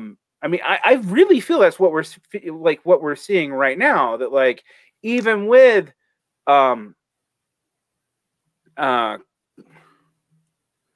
Corey Black and Tlaib, who I actually kind of the squad, Tlaib is the one I actually kind of have a soft spot for. With AOC, etc. That I think that Ted Kennedy DNA is there. To the core, and that we forget that the people that we complain about as a Democratic rightist now were in the 80s the people who were the progressive wing of the Democratic Party. Some super corrupt old, I don't want to call someone a dinosaur for fear of being ageist, but like Dianne Feinstein's been involved in politics forever. But going back to the Harvey Milk campaign, you find her, and yet she's one of the most right-wing Democrats we have. We have that whole trend in California. I don't see why the DSA thinks that they're going to be that much different. We've had similar movements before. I mean, we keep on bringing up the SDS, but I think the SDS is a really good correlate to what the DSA is right now. Yeah, I mean, what's also interesting, though, in terms of the Jesse Jackson campaign, Harrington actually doesn't back the 1984 one. He is just gung-ho for Walter Mondale. Oh, God. I'm not kidding. Even though that campaign was probably in Harrington's lifetime the best chance for realignment, or the most clear one, in terms of mobilizing a coalition that Harrington would have supported, domestic and foreign policy positions that were to the left of the Democratic center. He does support Jackson in 88, but Jackson is kind of moderated a little bit by then, and Harrington's not in the best health, actually. He dies a year later. But you're right, there is like, it seems like when people get like energized about a progressive or more lefty challenger within the Democrats, the party structures are not set up so that that person is going to win. That energy just gets absorbed and used by, for new phone bankers, for the apparatus. And you're right, like after 84 and the campaign, like the Democrats are like, we got to be more pro-business. We've got to stop talking about this New Deal stuff. This, you see stuff like the Democratic Leadership Council and everything that really is taking leadership, or really kind of pushing down even like the rhetoric of the New Deal, even if they have no intention of actually implementing it. They want to be more like Republicans. Like, I actually have joked before that, Joe Biden, I guess we're going to see the possibilities of a Mondale administration or Dukakis. Yeah. Because he's kind of like the kind of Democrat that he is, right? Is this? Yeah. This in some ways it is interesting. I mean, because I think people underestimate how much Obama, despite the opposing the Clintons, was a product of that attitude. I think you see that immediately in his cabinet. Like he appointed basically Clinton people across the board, basically old Democratic Leadership Council, current DNC people across the board, and you actually don't see that with Biden. And I think partly because Biden knows that that they're not going to survive another round. I mean, basically they're being saved right now by chaos in the Republicans. They're not. It's not like the Democrats are broadly popular. It's that the Republicans are broadly unpopular. Now, what I find fascinating about this is that even right now, if I was to ask you who is the most powerful Democrat in the Senate, who would you say? Maybe Schumer? Probably Schumer, and then directly after him, the most conservative Democrat in the entire Senate, Tim Manchin. Why? Because all Tim has to do is not vote to stop even Bernie Sanders' reconciliation process from being able to be invoked. So the most furthest right Democrat is the person you have to convince on everything. Mm-hmm. And that was also true when they had when Obama had a supermajority, when people tend to forget how big a deal that was, that no party had that much control of the government ever. Not ever, actually, since the 60s. But like in our lifetime, like the Republicans never did. And the Democrats blew it in a year. Mm-hmm. And then proceeded to blame the Republicans for why they blew it, as if space-time ran backwards. Like when I said that Ted Kennedy was AOC's protege. But it does seem to me like this is a similar trend that we see right now. And the policies of the Democrats are going to feel anemic. I mean, even, when I'm hearing people celebrating the fact we're going to finally get Fight for 15, and I'm like, yeah, but that was something that made sense in most states almost 10 years ago. Right. Like, you've had 2% inflation every year since then. Mm-hmm. Like, so you're asking, like, this is literally like Biden's like, okay, I'm going to give you like the demands for when Barack Obama was president and the Republicans took over. You might get some of that, although not single payer, because no. But, I'm talking about Medicare for all. And I really do think your book does explain how Harrington's legacy ties into this, and how, despite the fact that you're right, most DSAers are not Harringtonites, the dirty split is not a Harringtonite thing. The dirty split's also not viable. because the political operatives in not just we're talking about the fact that the squad and then do not actually work that way. The political operatives within the Democratic Party also know you're going to try to do it. You've announced it and made it public. How do you have a dirty split to a party you're canvassing for when you have at a caucus said in public that you're hoping to destroy that party? It's just an unviable and unrealistic thing. It really, if you're going to actually do it, even your membership shouldn't know. Yeah. Like I said, I think it's one of those things you talk about during the off-year election where you can maybe afford to be a little more lefty sounding, but in practice, it's like it's not going to happen. You're right. Everyone knows. And also, it really assumes the Democrats are frankly going to be clueless about the whole thing. But when, like you said, it's been announced. And that's assuming it's actually serious, which it's not. Right. I mean, that's why the Democrats don't care, right? I mean, otherwise, like AOC would be truly persona non grata, and they smacked her around with some committee things and then kind of reinstated them just to remind her place. And she seems to have learned it. Yeah. And I admit AOC is one of the most media savvy Democrats we've seen in a long time.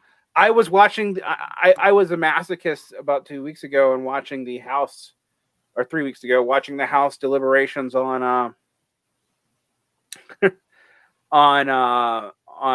the impeachment of Donald Trump. And I was amazed at how someone as sleazy and not that great at speaking as Ted Cruz could talk around these ancient Democrats who all seem to be like septuagenarians.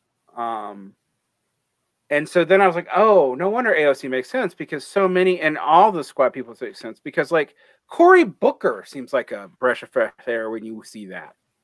Like, the California neoliberal Democrats seem like a breath of fresh air when you actually watch the Democrats in Congress. And yet we haven't done anything about that. There's very little to see that's going to happen. And also, has the DSA won national prominence in a red state yet? I don't think so. I don't think so either. They've had some city victories in blue states, yes, and blue cities in red states, but I haven't seen any. You haven't seen them bring any map to the table that wasn't already democratically held. And if you want to really put the Democrats' feet to the fire, that's the strategy you'd have to have. But I don't see how in the areas where the DSA is more radical, they have no strategy to do that, and no opportunity to do it either. And I don't think it would work, by the way. But I know what you mean. The other thing, if you were going to play this game, that's what you'd have to do. Right. The other thing you'd also have to do is, if this is actually a viable strategy, you need to hold the various politicians accountable to you and, your organization, which, as far as I know, has anyone done anything to hold AOC accountable for some of her things, or any of these other DSA politicians? I don't think so. I think I heard once about someone in Chicago they wanted to censure or expel, but that's kind of it. The rest of them who are in the Democrat Party, just go about your merry way. And you're right about AOC. She's incredibly media savvy. She's incredibly charismatic, whether on Instagram, Twitter, just her interviews. And it's almost like in a weird way, it's like the Democrat Party is like the late Soviet Communist Party with all these really old people in it. Not to say anything bad about older people, and AOC but you know is what I mean. Gorby. Gorbachev, just which is way easier on the eyes. But I mean, like AOC is. I mean, seriously, because Gorbachev, who I think people don't because we always think of Gorbachev as post perestroika, but he was the young new blood. Yeah, and he was savvy, and actually, compared to some of the people he was replacing, an okay Soviet leader. I mean, not. I don't think it's super great, but when you compare him to late Brezhnev, like, it's just like, so yes, it ultimately still failed. And I like, one of the things I'm thinking about the Dirty Break. I used to, I was friends with Michael Brooks, and I would always ask Michael Brooks, when are you actually going to do it? When would the Dirty Break not risk putting Republicans in power? Mm-hmm. I literally cannot think, and you would have to defeat the Republicans, not just like in the Senate, you'd have to defeat them on a state level in a way that I've seen you guys have or even the DNC have no strategy to do, because the DNC sometimes seems to barely care about local politics. Even in these states that voted blue in this Biden administration, like Georgia and a lot of other ones, the Republicans are still drawing up the maps. Like the victory is kind of Pyrrhic because they didn't focus on the states, and in a lot of those states, the vote was clearly against Trump because they still voted down ballot for Republicans at the state level. How is that a victory? Mm-hmm. I mean, it is a victory, but like it's a really weird one, and it's just. And if you think about the long-term viability of the Democratic Party to be anything of a party, except for like California, Washington, Oregon, New England, and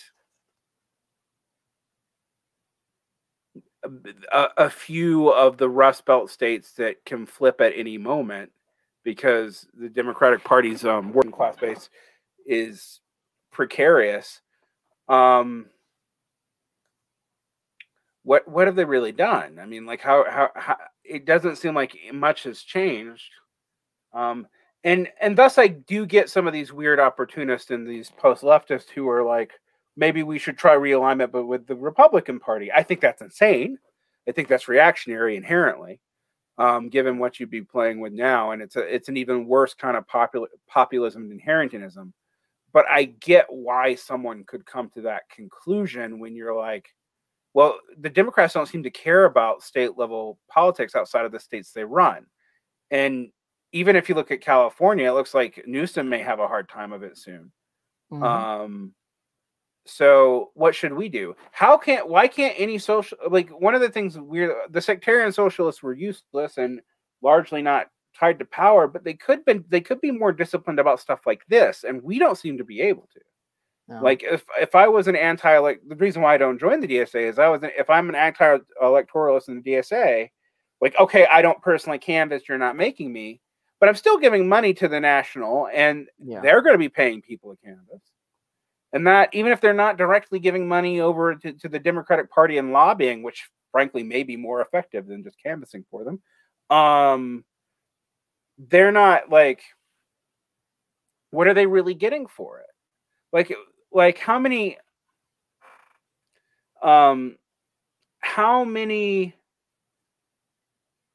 centrist, right centrist Democrats can the DSA unseat? They might be able to unseat a few, but I don't think ultimately, in a way, in like some kind of qualitative way, that it's going to really make a difference, honestly. Like AOC ran in New York, which is very blue state. You know, it's always had like a history of like left Democrats being able to win in certain districts there. Mm-hmm. And they seem to have this vision, like, that they're just going to keep growing, that they're going to keep electing people, and eventually, well, it's like, doesn't quite work that way. Sometimes things retract. People can lose elections, and the reality of being involved in that party, to stay in it, you have to do party things. You're gonna have to make deals with these people. And I wanted to touch on something you'd actually brought up about some of these post-left people, and about why realigning the Republican Party. There's like been an interesting phenomenon within since Trump has got in, about people who are so disgusted with Clinton and the Democrats, a lot for good reasons, but they seem to think the Democrats are so bad, and they see Trump and the Republicans as almost like Trump as being like this anti-establishment figure, and in certain ways he was at loggerheads with sections of the bourgeoisie, but they were willing to like get in line with Trump and like these kind of right-wing populist crowds, like that see him as like disrupting the system in a way. It struck me as like either an accelerationist argument or a nihilistic one, at best, but mostly just a reactionary one ultimately. And, like the Socialist Workers' Party, which no longer is Trotskyist, was courting like a lot of these Trump folks recently. You have a former Maoist philosopher named Bill Barton, who is like just gung-ho for Trump. It's just kind of amazing. So you have like this strange phenomenon. He was informally tied to Kasama Project and went back to the RCP. Yeah. I actually, I knew an Occupy friend of mine who was a co-editor with me, a secret co-editor with me at the North Star, who became a diehard Trumpist and actually funded some right-wing publications, I believe. Wow. And I know some of these people, like I know Bill Martin, but I get why they're going that way. I do too. It makes sense as like a metabolic response, but it's another kind of opportunism, right? Like, absolutely. And you also have to just deny certain things to go that way. I mean, it reminds me of frankly, of a lot of the social democrats in Italy who became the core of left fascism, which unfortunately, because we tend to focus on Germany, we don't deal like in Strasserism, that's thrown around. But the Strasserists were workerists, sure, but they were never left. They were not part of the. Well, actually, some of them were part of the SPD, but like in the main, they were not from the mainline Marxist parties. But in the case of the Italian fascists, a lot of those people were not just Mussolini, who's the most famous example and obviously the leader, but like a lot of those people became more and more enamored with the appearance of movement. And the fascist thing before it became what it means now was corporatism. And Americans, when they hear corporatism, think rule by corporations. Like, no, that's just capitalism, bro. Like, corporatism is the corporate nature of classes in collaboration for a unified totality of the state. Like, so it is class collaborationist. And I wonder, when I see some of these post-leftists, I don't think they're fascist in the classical sense. I don't think all of them are racist, but a lot of them are class collaborationists, and they think we should be siding with the petit bourgeois, because of the professional managerial class or whatever. And also, you'll notice a lot of their theories are infused with Schachtmanism and Burnhamism, and dropping out, frankly, that Burnham hard broke with the Marxist left. He was not just an anti-communist; he was an anti-Marxist. It's hard to. Yes, I know Makuza also worked for the OSS. The Frankfurt School's relationship to the CIA is actually greatly overstated, but in the case of Marcuse and Franz Neumann, it was true that they were hired in the anti-fascist division in the late 40s and the 50s. But the great majority of the people in the OSS were right-wingers, and then a lot of people like Irving Howe were also explicit anti-communists, and they were on the take. And now it's proven. Like these records are now public record, so it's not even a matter of conjecture like it was when Christopher Lasch was writing about it. So I think we should hold this stuff very, very suspiciously. Do I think that the DSA is a CIA front? I'm sure some internet Stalinists will say such a thing. Or Marxist-Leninists, let me call them by the name they want to be called by, whatever, because they get mad at me. I don't really care, but I'm sure that Stash Twitter will probably, you know, say that the DSA is a CIA front. I don't think that, but No. I don't think that at all. In fact, I don't think they're that important. Frankly, I don't think I mean, not just DSA. I don't think anyone on the left is actually that important. They don't need to corral us in the same way anymore. But I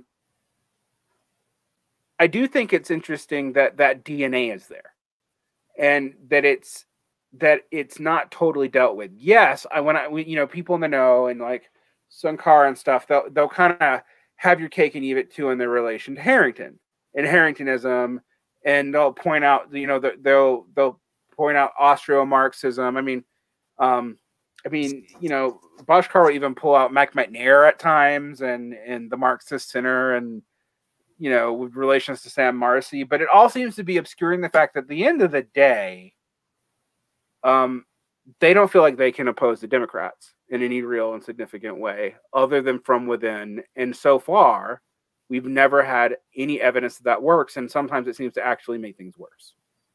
Yeah.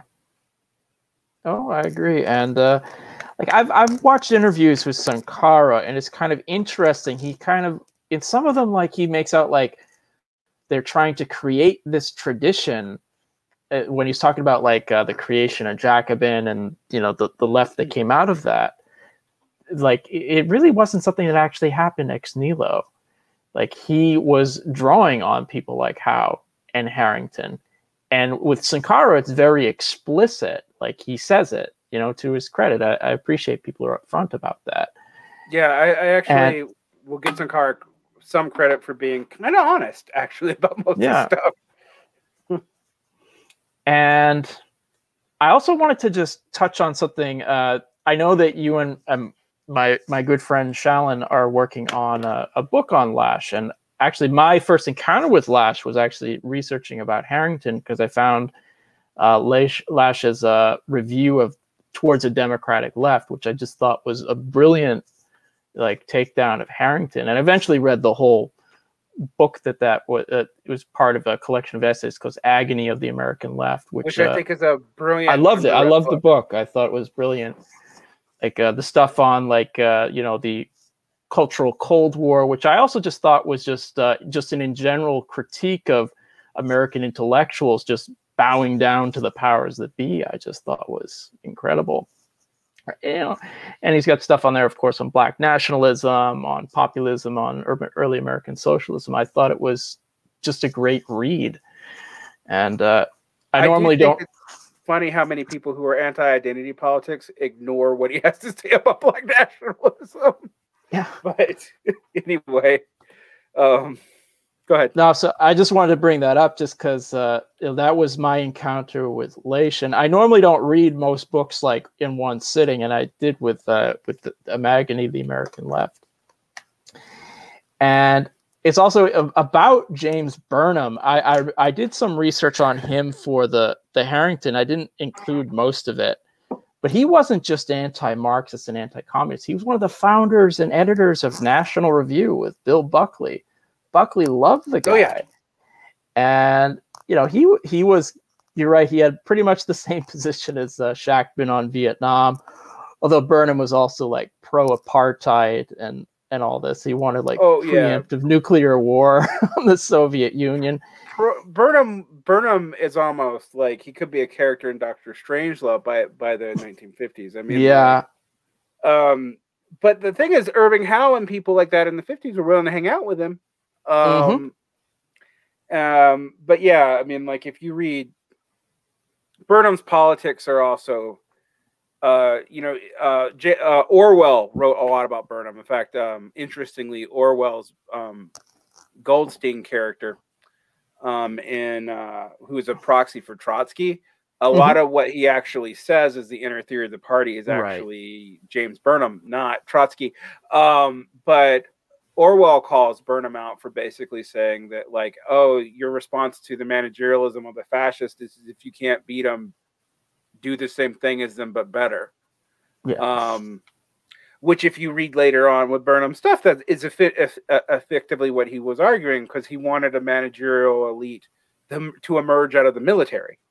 And and basically he does call the rise of Eisenhower, and then that never happens again. Burnham's just completely wrong, and he's Eisenhower's too moderate for him, and like too against the military-industrial complex, which is all hilarious from the standpoint of history. But yeah, the fact that Max Schachtman isn't that far removed from that, and that because Burnham's interesting. He's the founder of both paleoconservatism in some ways and neoconservatism. But Schachtman's right wing joins up with the Burnhamites eventually. And with this post-left, a lot of Burnham's class theory is actually what's driving their theories.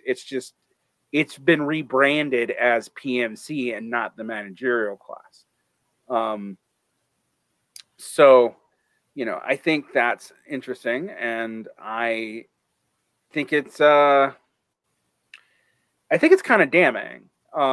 And it doesn't surprise me now that a lot of people frustrated from, like the Class Unity Caucus in the DSA, whose politics I think are not terrible for social democrats, but you can see how that's one step removed from left-right opportunism when you get too pissed off at people yelling at Adolph Reed. I mean, you definitely see it. You start seeing like PMCs that are primary enemy, not the bourgeoisie, and the PMCs run the left, and and it becomes a structural conspiracy theory actually, instead of class analysis. And I think we're going to see a lot more of this. I think one of the things that the DSA kind of covers is there's a lot more of the left, and maybe the general culture has moved slightly left, although I have actually yet to see a whole lot of evidence for that, except on social issues. But that the left has actually moved right. The entire left has actually moved right in response. Because we've all been responding to the DSA. I mean, even, for example, Maoists. Let's talk about Maoists for a second. Maoists in pre-Trump were almost unilaterally opposed to currently existing China. Now, you can't find that many Maoist groups that'll say anything bad about Xi. I mean, like, that's weird. That's weird. I mean, like, because Xi, in terms of policy, not in terms of anti-imperial posturing, but in terms of actual, like, policy, hasn't even delivered on the social reforms of Hu Jintao. Like, which were just democratic. I mean, people don't even understand that, like, China barely has a democratic, like, it doesn't even really have truly socialist medicine. like, in some ways, Sweden is more effectively socialist. In other ways, it's completely not. I mean, the Chinese state does technically own like 60% of all businesses, but then they still operate in a private market. Why is this controversial to say on the left? Well, it's because we've all kind of moved opportunistically to a more right-wing place. And people who haven't are increasingly kind of alienated, or they're not even Trotskyists anymore. You have to go to, like, people trying to revive ultra-left tendencies to go in a different direction, I think. Yeah. So in terms of Maoism, you also have, not quite related to China, but Bob Avakian, who endorsed Joe Biden last time, which he was one of the holdouts from the new communist movement who did not capitulate in the 80s. He just had his own cult until, I guess, he found Biden. You faded out for a second. I'm sorry. I was say what you were saying. I was saying Bob Avakian, who endorsed Joe Biden in this last round. Yeah. So you have that, but I actually have said before that the last two election campaigns, especially, have been for, at least, this isn't for the Maoists, but for Trotskyists, it's been like the Jesse Jackson moment. Just as like the new communist movement, essentially, its last gasp was 84, 88 when they all went away. This last two election cycles, it's like the socialist alternative, who has Shama Sawant as like their city council person out in Seattle, they went real hard for Sanders in 2016 and, the last time. And ISO essentially imploded over that, in part over the Sanders campaign and the growth of the DSA. If you're going to, why be like a half-assed opportunist if you can join the larger group like DSA and put in your full ass and be an opportunist? And also, if you're publishing, if you have a press, you can publish a lot more stuff without having to worry about a Trotskyist party line for half of it. Sure. I mean, and there is a way in which the DSA's tendrils are. I mean, I make it sound like they're a conspiracy, but there's a way in which sure. that milieu has taken over every major left-wing press to some degree, including mine, frankly, to some degree, to where it's hard to publish a book critical of Michael Harrington, even if most of the DSA is theoretically critical of most of what Michael Harrington stands for. Mm-hmm. Yeah, I mean, thankfully I have a publisher, although it was a little more difficult to find one for this than a 19th century insurrectionist, which was kind of funny. But yeah, it's like if you go like Verso, which is, over the years it's published some good stuff. I have an earlier book like Armed Insurrection. It's like a manual from the Communist International.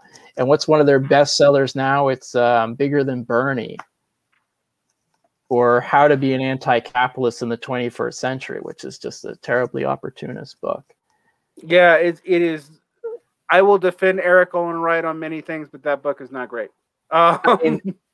From everything I know, he sounded like a genuinely nice and wonderful human being. But I read that book. I'm like, this is terrible. How could anyone like this? And I felt bad on a certain level because I know it was one of his last books because he was very ill. But but that's determining, like, in terms of like what's out there in like lefty culture. That's the stuff that's like getting promoted now. It's not the Trotskys or like the Lenin or any kind of ultra leftism. It's that kind of stuff. And I mean,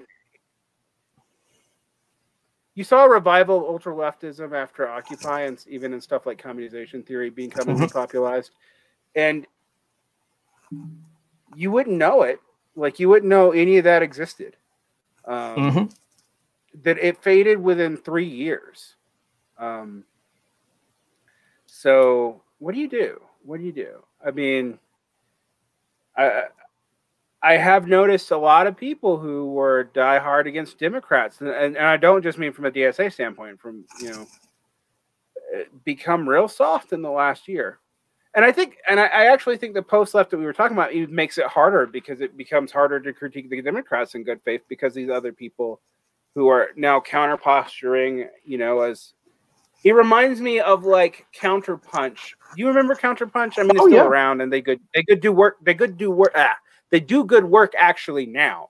But in the late aughts, when Cockburn was still alive, when they were like, well, we can work with paleo conservatives and stuff to fight the neoliberal center, and it was basically Maoist Alex Jones thought. And how did that work out for everybody? Like, so I mean, I do feel like a lot of the left opposition and the ultra left, and people that you and I are somewhat an independent reactors to, right? Like, I think us both coming out of that tradition, also not quite being of it. In my case, like, I'm not a Bordigist in any, but I'm informed by that, by the history of Trotskyism. I'm informed by the history of the left wing of Maoism. Like, I know it pretty well. Yeah.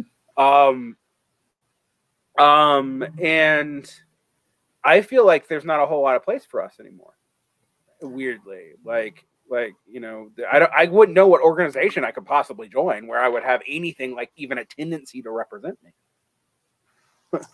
I share that frustration. I mean, I sometimes feel like, okay, I guess is this like when you split so much as a Trotskyist, you're just down to one and you can't do it anymore? Because yeah, I've seen the same thing. Friends of mine who a few years ago who were like, let's have fake, like on election day, let's have a demonstration where we have people throw their ballots in fake toilets and stuff to show what it means. I mean, it's kind of a little silly and street theater, but whatever.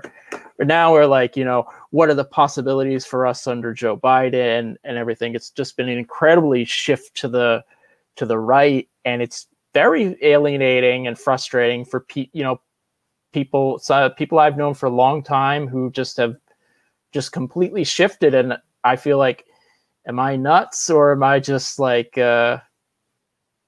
just staying where I am, or what have you? And it's tough to find a place. I mean, you know, I write for who will take my pieces and, you know, speak where, you know, with you and other comrades wherever, but it's very frustrating because it's like, I know lots of good people, but in various organizations, but I could never join. I'm like, I'm sorry, yeah. I'm not gonna be campaigning for Ed Markey. It's not my thing. I really don't have a desire to defend the Islamic Republic of Iran as some kind of emancipated place. So I don't have a place in PSL, or, you know, or what have you. Yeah, there's a limit to my ability to stand for the Democratic People's Republic of Korea. Yeah, it's like, I don't want the U.S. to bomb them, but I don't think... Yeah, leave them alone. But I'm not really, you know, I'm sorry that the Kim is not... Yeah, I get you. And you know... It's not my thing. Although it's funny to me, like, you want to talk about the weird history of Trotskyism. This is a history that the PSL tries to erase, I think, or at least doesn't talk about. Because when I have actually pointed out the PSL is a split from the WWP, and that Sam Marcy, even though he was a quote tanky unquote on the question of the Hungarian, you know, on the Prague Spring, and on, you know, the Hungarian counterinsurgency or whatever, he was a Trotskyist. And I've recently gone to his Facebook page, and they erased that. Like it's been taken off. He's like, he was a Marxist Leninist, and I'm like, he was a Leninist, sure, but he wasn't a Marxist Leninist. Like, so the PSL and the WWT, which are now seen as like the primary place for anti-revisionist Marxism. And the great irony of history, they were both Trotskyist parties. Yeah. I mean, the PSL, maybe you could debate wasn't, because the WWP had already gone its way, but it's a split from the same party. It basically inherited International Answer. I mean, and that's how it came to some level of prominence. Right. And I would say, even, you know, I would be surprised if when I talk to people even in the PSL, they don't know this. Some of them will even tell me, oh, we don't like the fact that they go on the internet and shill for Stalin or whatever. And I'm like, then why are you in it? And they're like, well, I don't want to be in a DSA. And, you know, they actually show up and do work. And that's where a lot of people are. And, you know, I mean, I don't want to say this is all Michael Harrington's fault, because it's not all Michael Harrington's fault. It's not even mostly Michael Harrington's fault. A lot of this, actually, if you read Christopher Lasch, has been unfortunately a trend going back to the 19-teens. I mean, like, basically after Debs, a lot of this stuff starts going this way. But he didn't help. No, he didn't. And I don't know. I mean, and if you really want to intervene in this now, there's not a whole lot you can do. Like, you know, people have told me, why don't you join the DSA and try to change it from within? And I'm like, why don't I join the Democrats and try to change it from within? I'm fundamentally opposed to its structure. Like, I don't have a problem. I actually think 80% of the people in the DSA are probably my comrades, right? Like, I am on a spectrum with them, whether I like it or not. But, you know, and I work with them. I work with them in the context of Zero. I work with them on independent stuff. When I do organizing, which I haven't really done since the summer, I have to work with PSL and DSA. There's no, like, you don't have a choice. Like, it's like, it'd be like, I'm not going to work with college anarchists. Well, okay, well, then you're not going to do anything. But like, what what do we have for us? And if you try to make it, like, what base do you make it out of? Because the other thing is like, a lot of this is still in the, I guess the base builders are the few people who've tried to deal with this, but like this labor bureaucracy problem and neoliberalism's finishing the nail in the coffin of the long decline of American labor, which really starts in the 40s. We think of the heyday as the 50s, but things were already beginning to unravel. And the cooperation was basically because the U.S. was flush with money.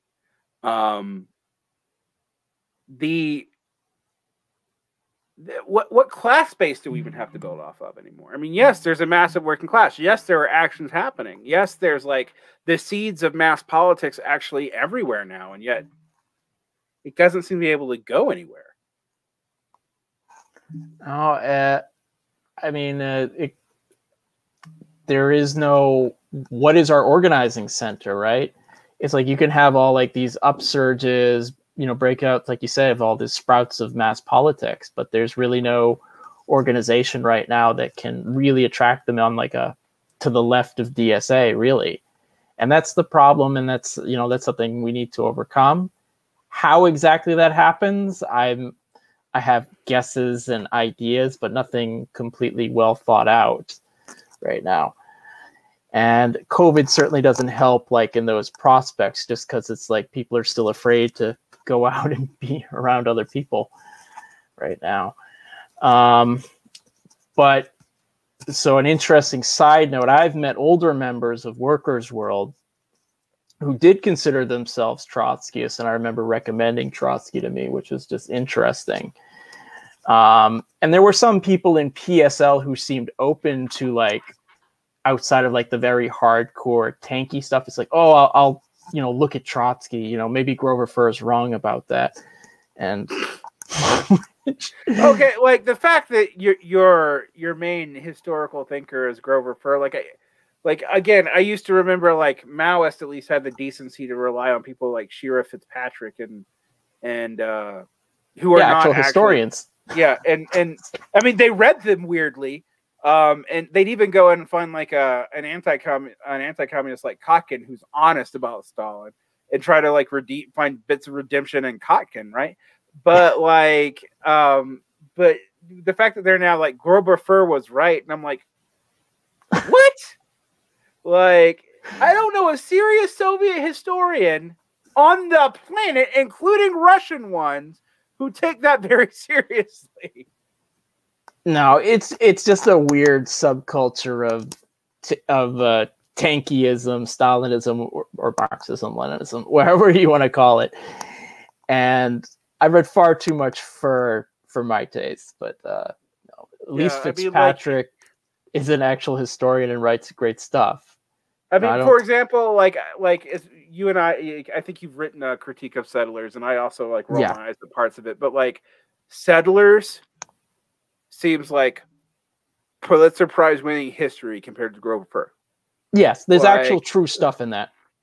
There's a fair amount of true stuff in that. There's some weird interpretations. Yes, there's but like, but where it's just like Grover Furr's like, I don't know, everything Stalin ever said was. It is weird. It's like the mirror image of the rich.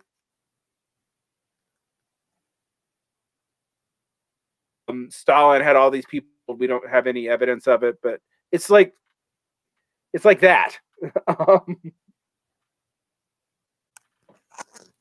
Oh man. Well, so we've talked about everything and sounded on a real downbeat note. I think the thing that we need to take approach to is, even if you're in the DSA, really explore the history of Michael Harrington and the history of your organization deeper than what they're probably going to teach you. And I don't think it's a conspiracy that they're not teaching you, but it's not in their priorities that you know the history of their organization. Maybe you should learn it. And your book will help people do that. And I'm assuming your bibliography will help people do a lot of it. Yeah. I'm not just assuming it. I read your book, so I know.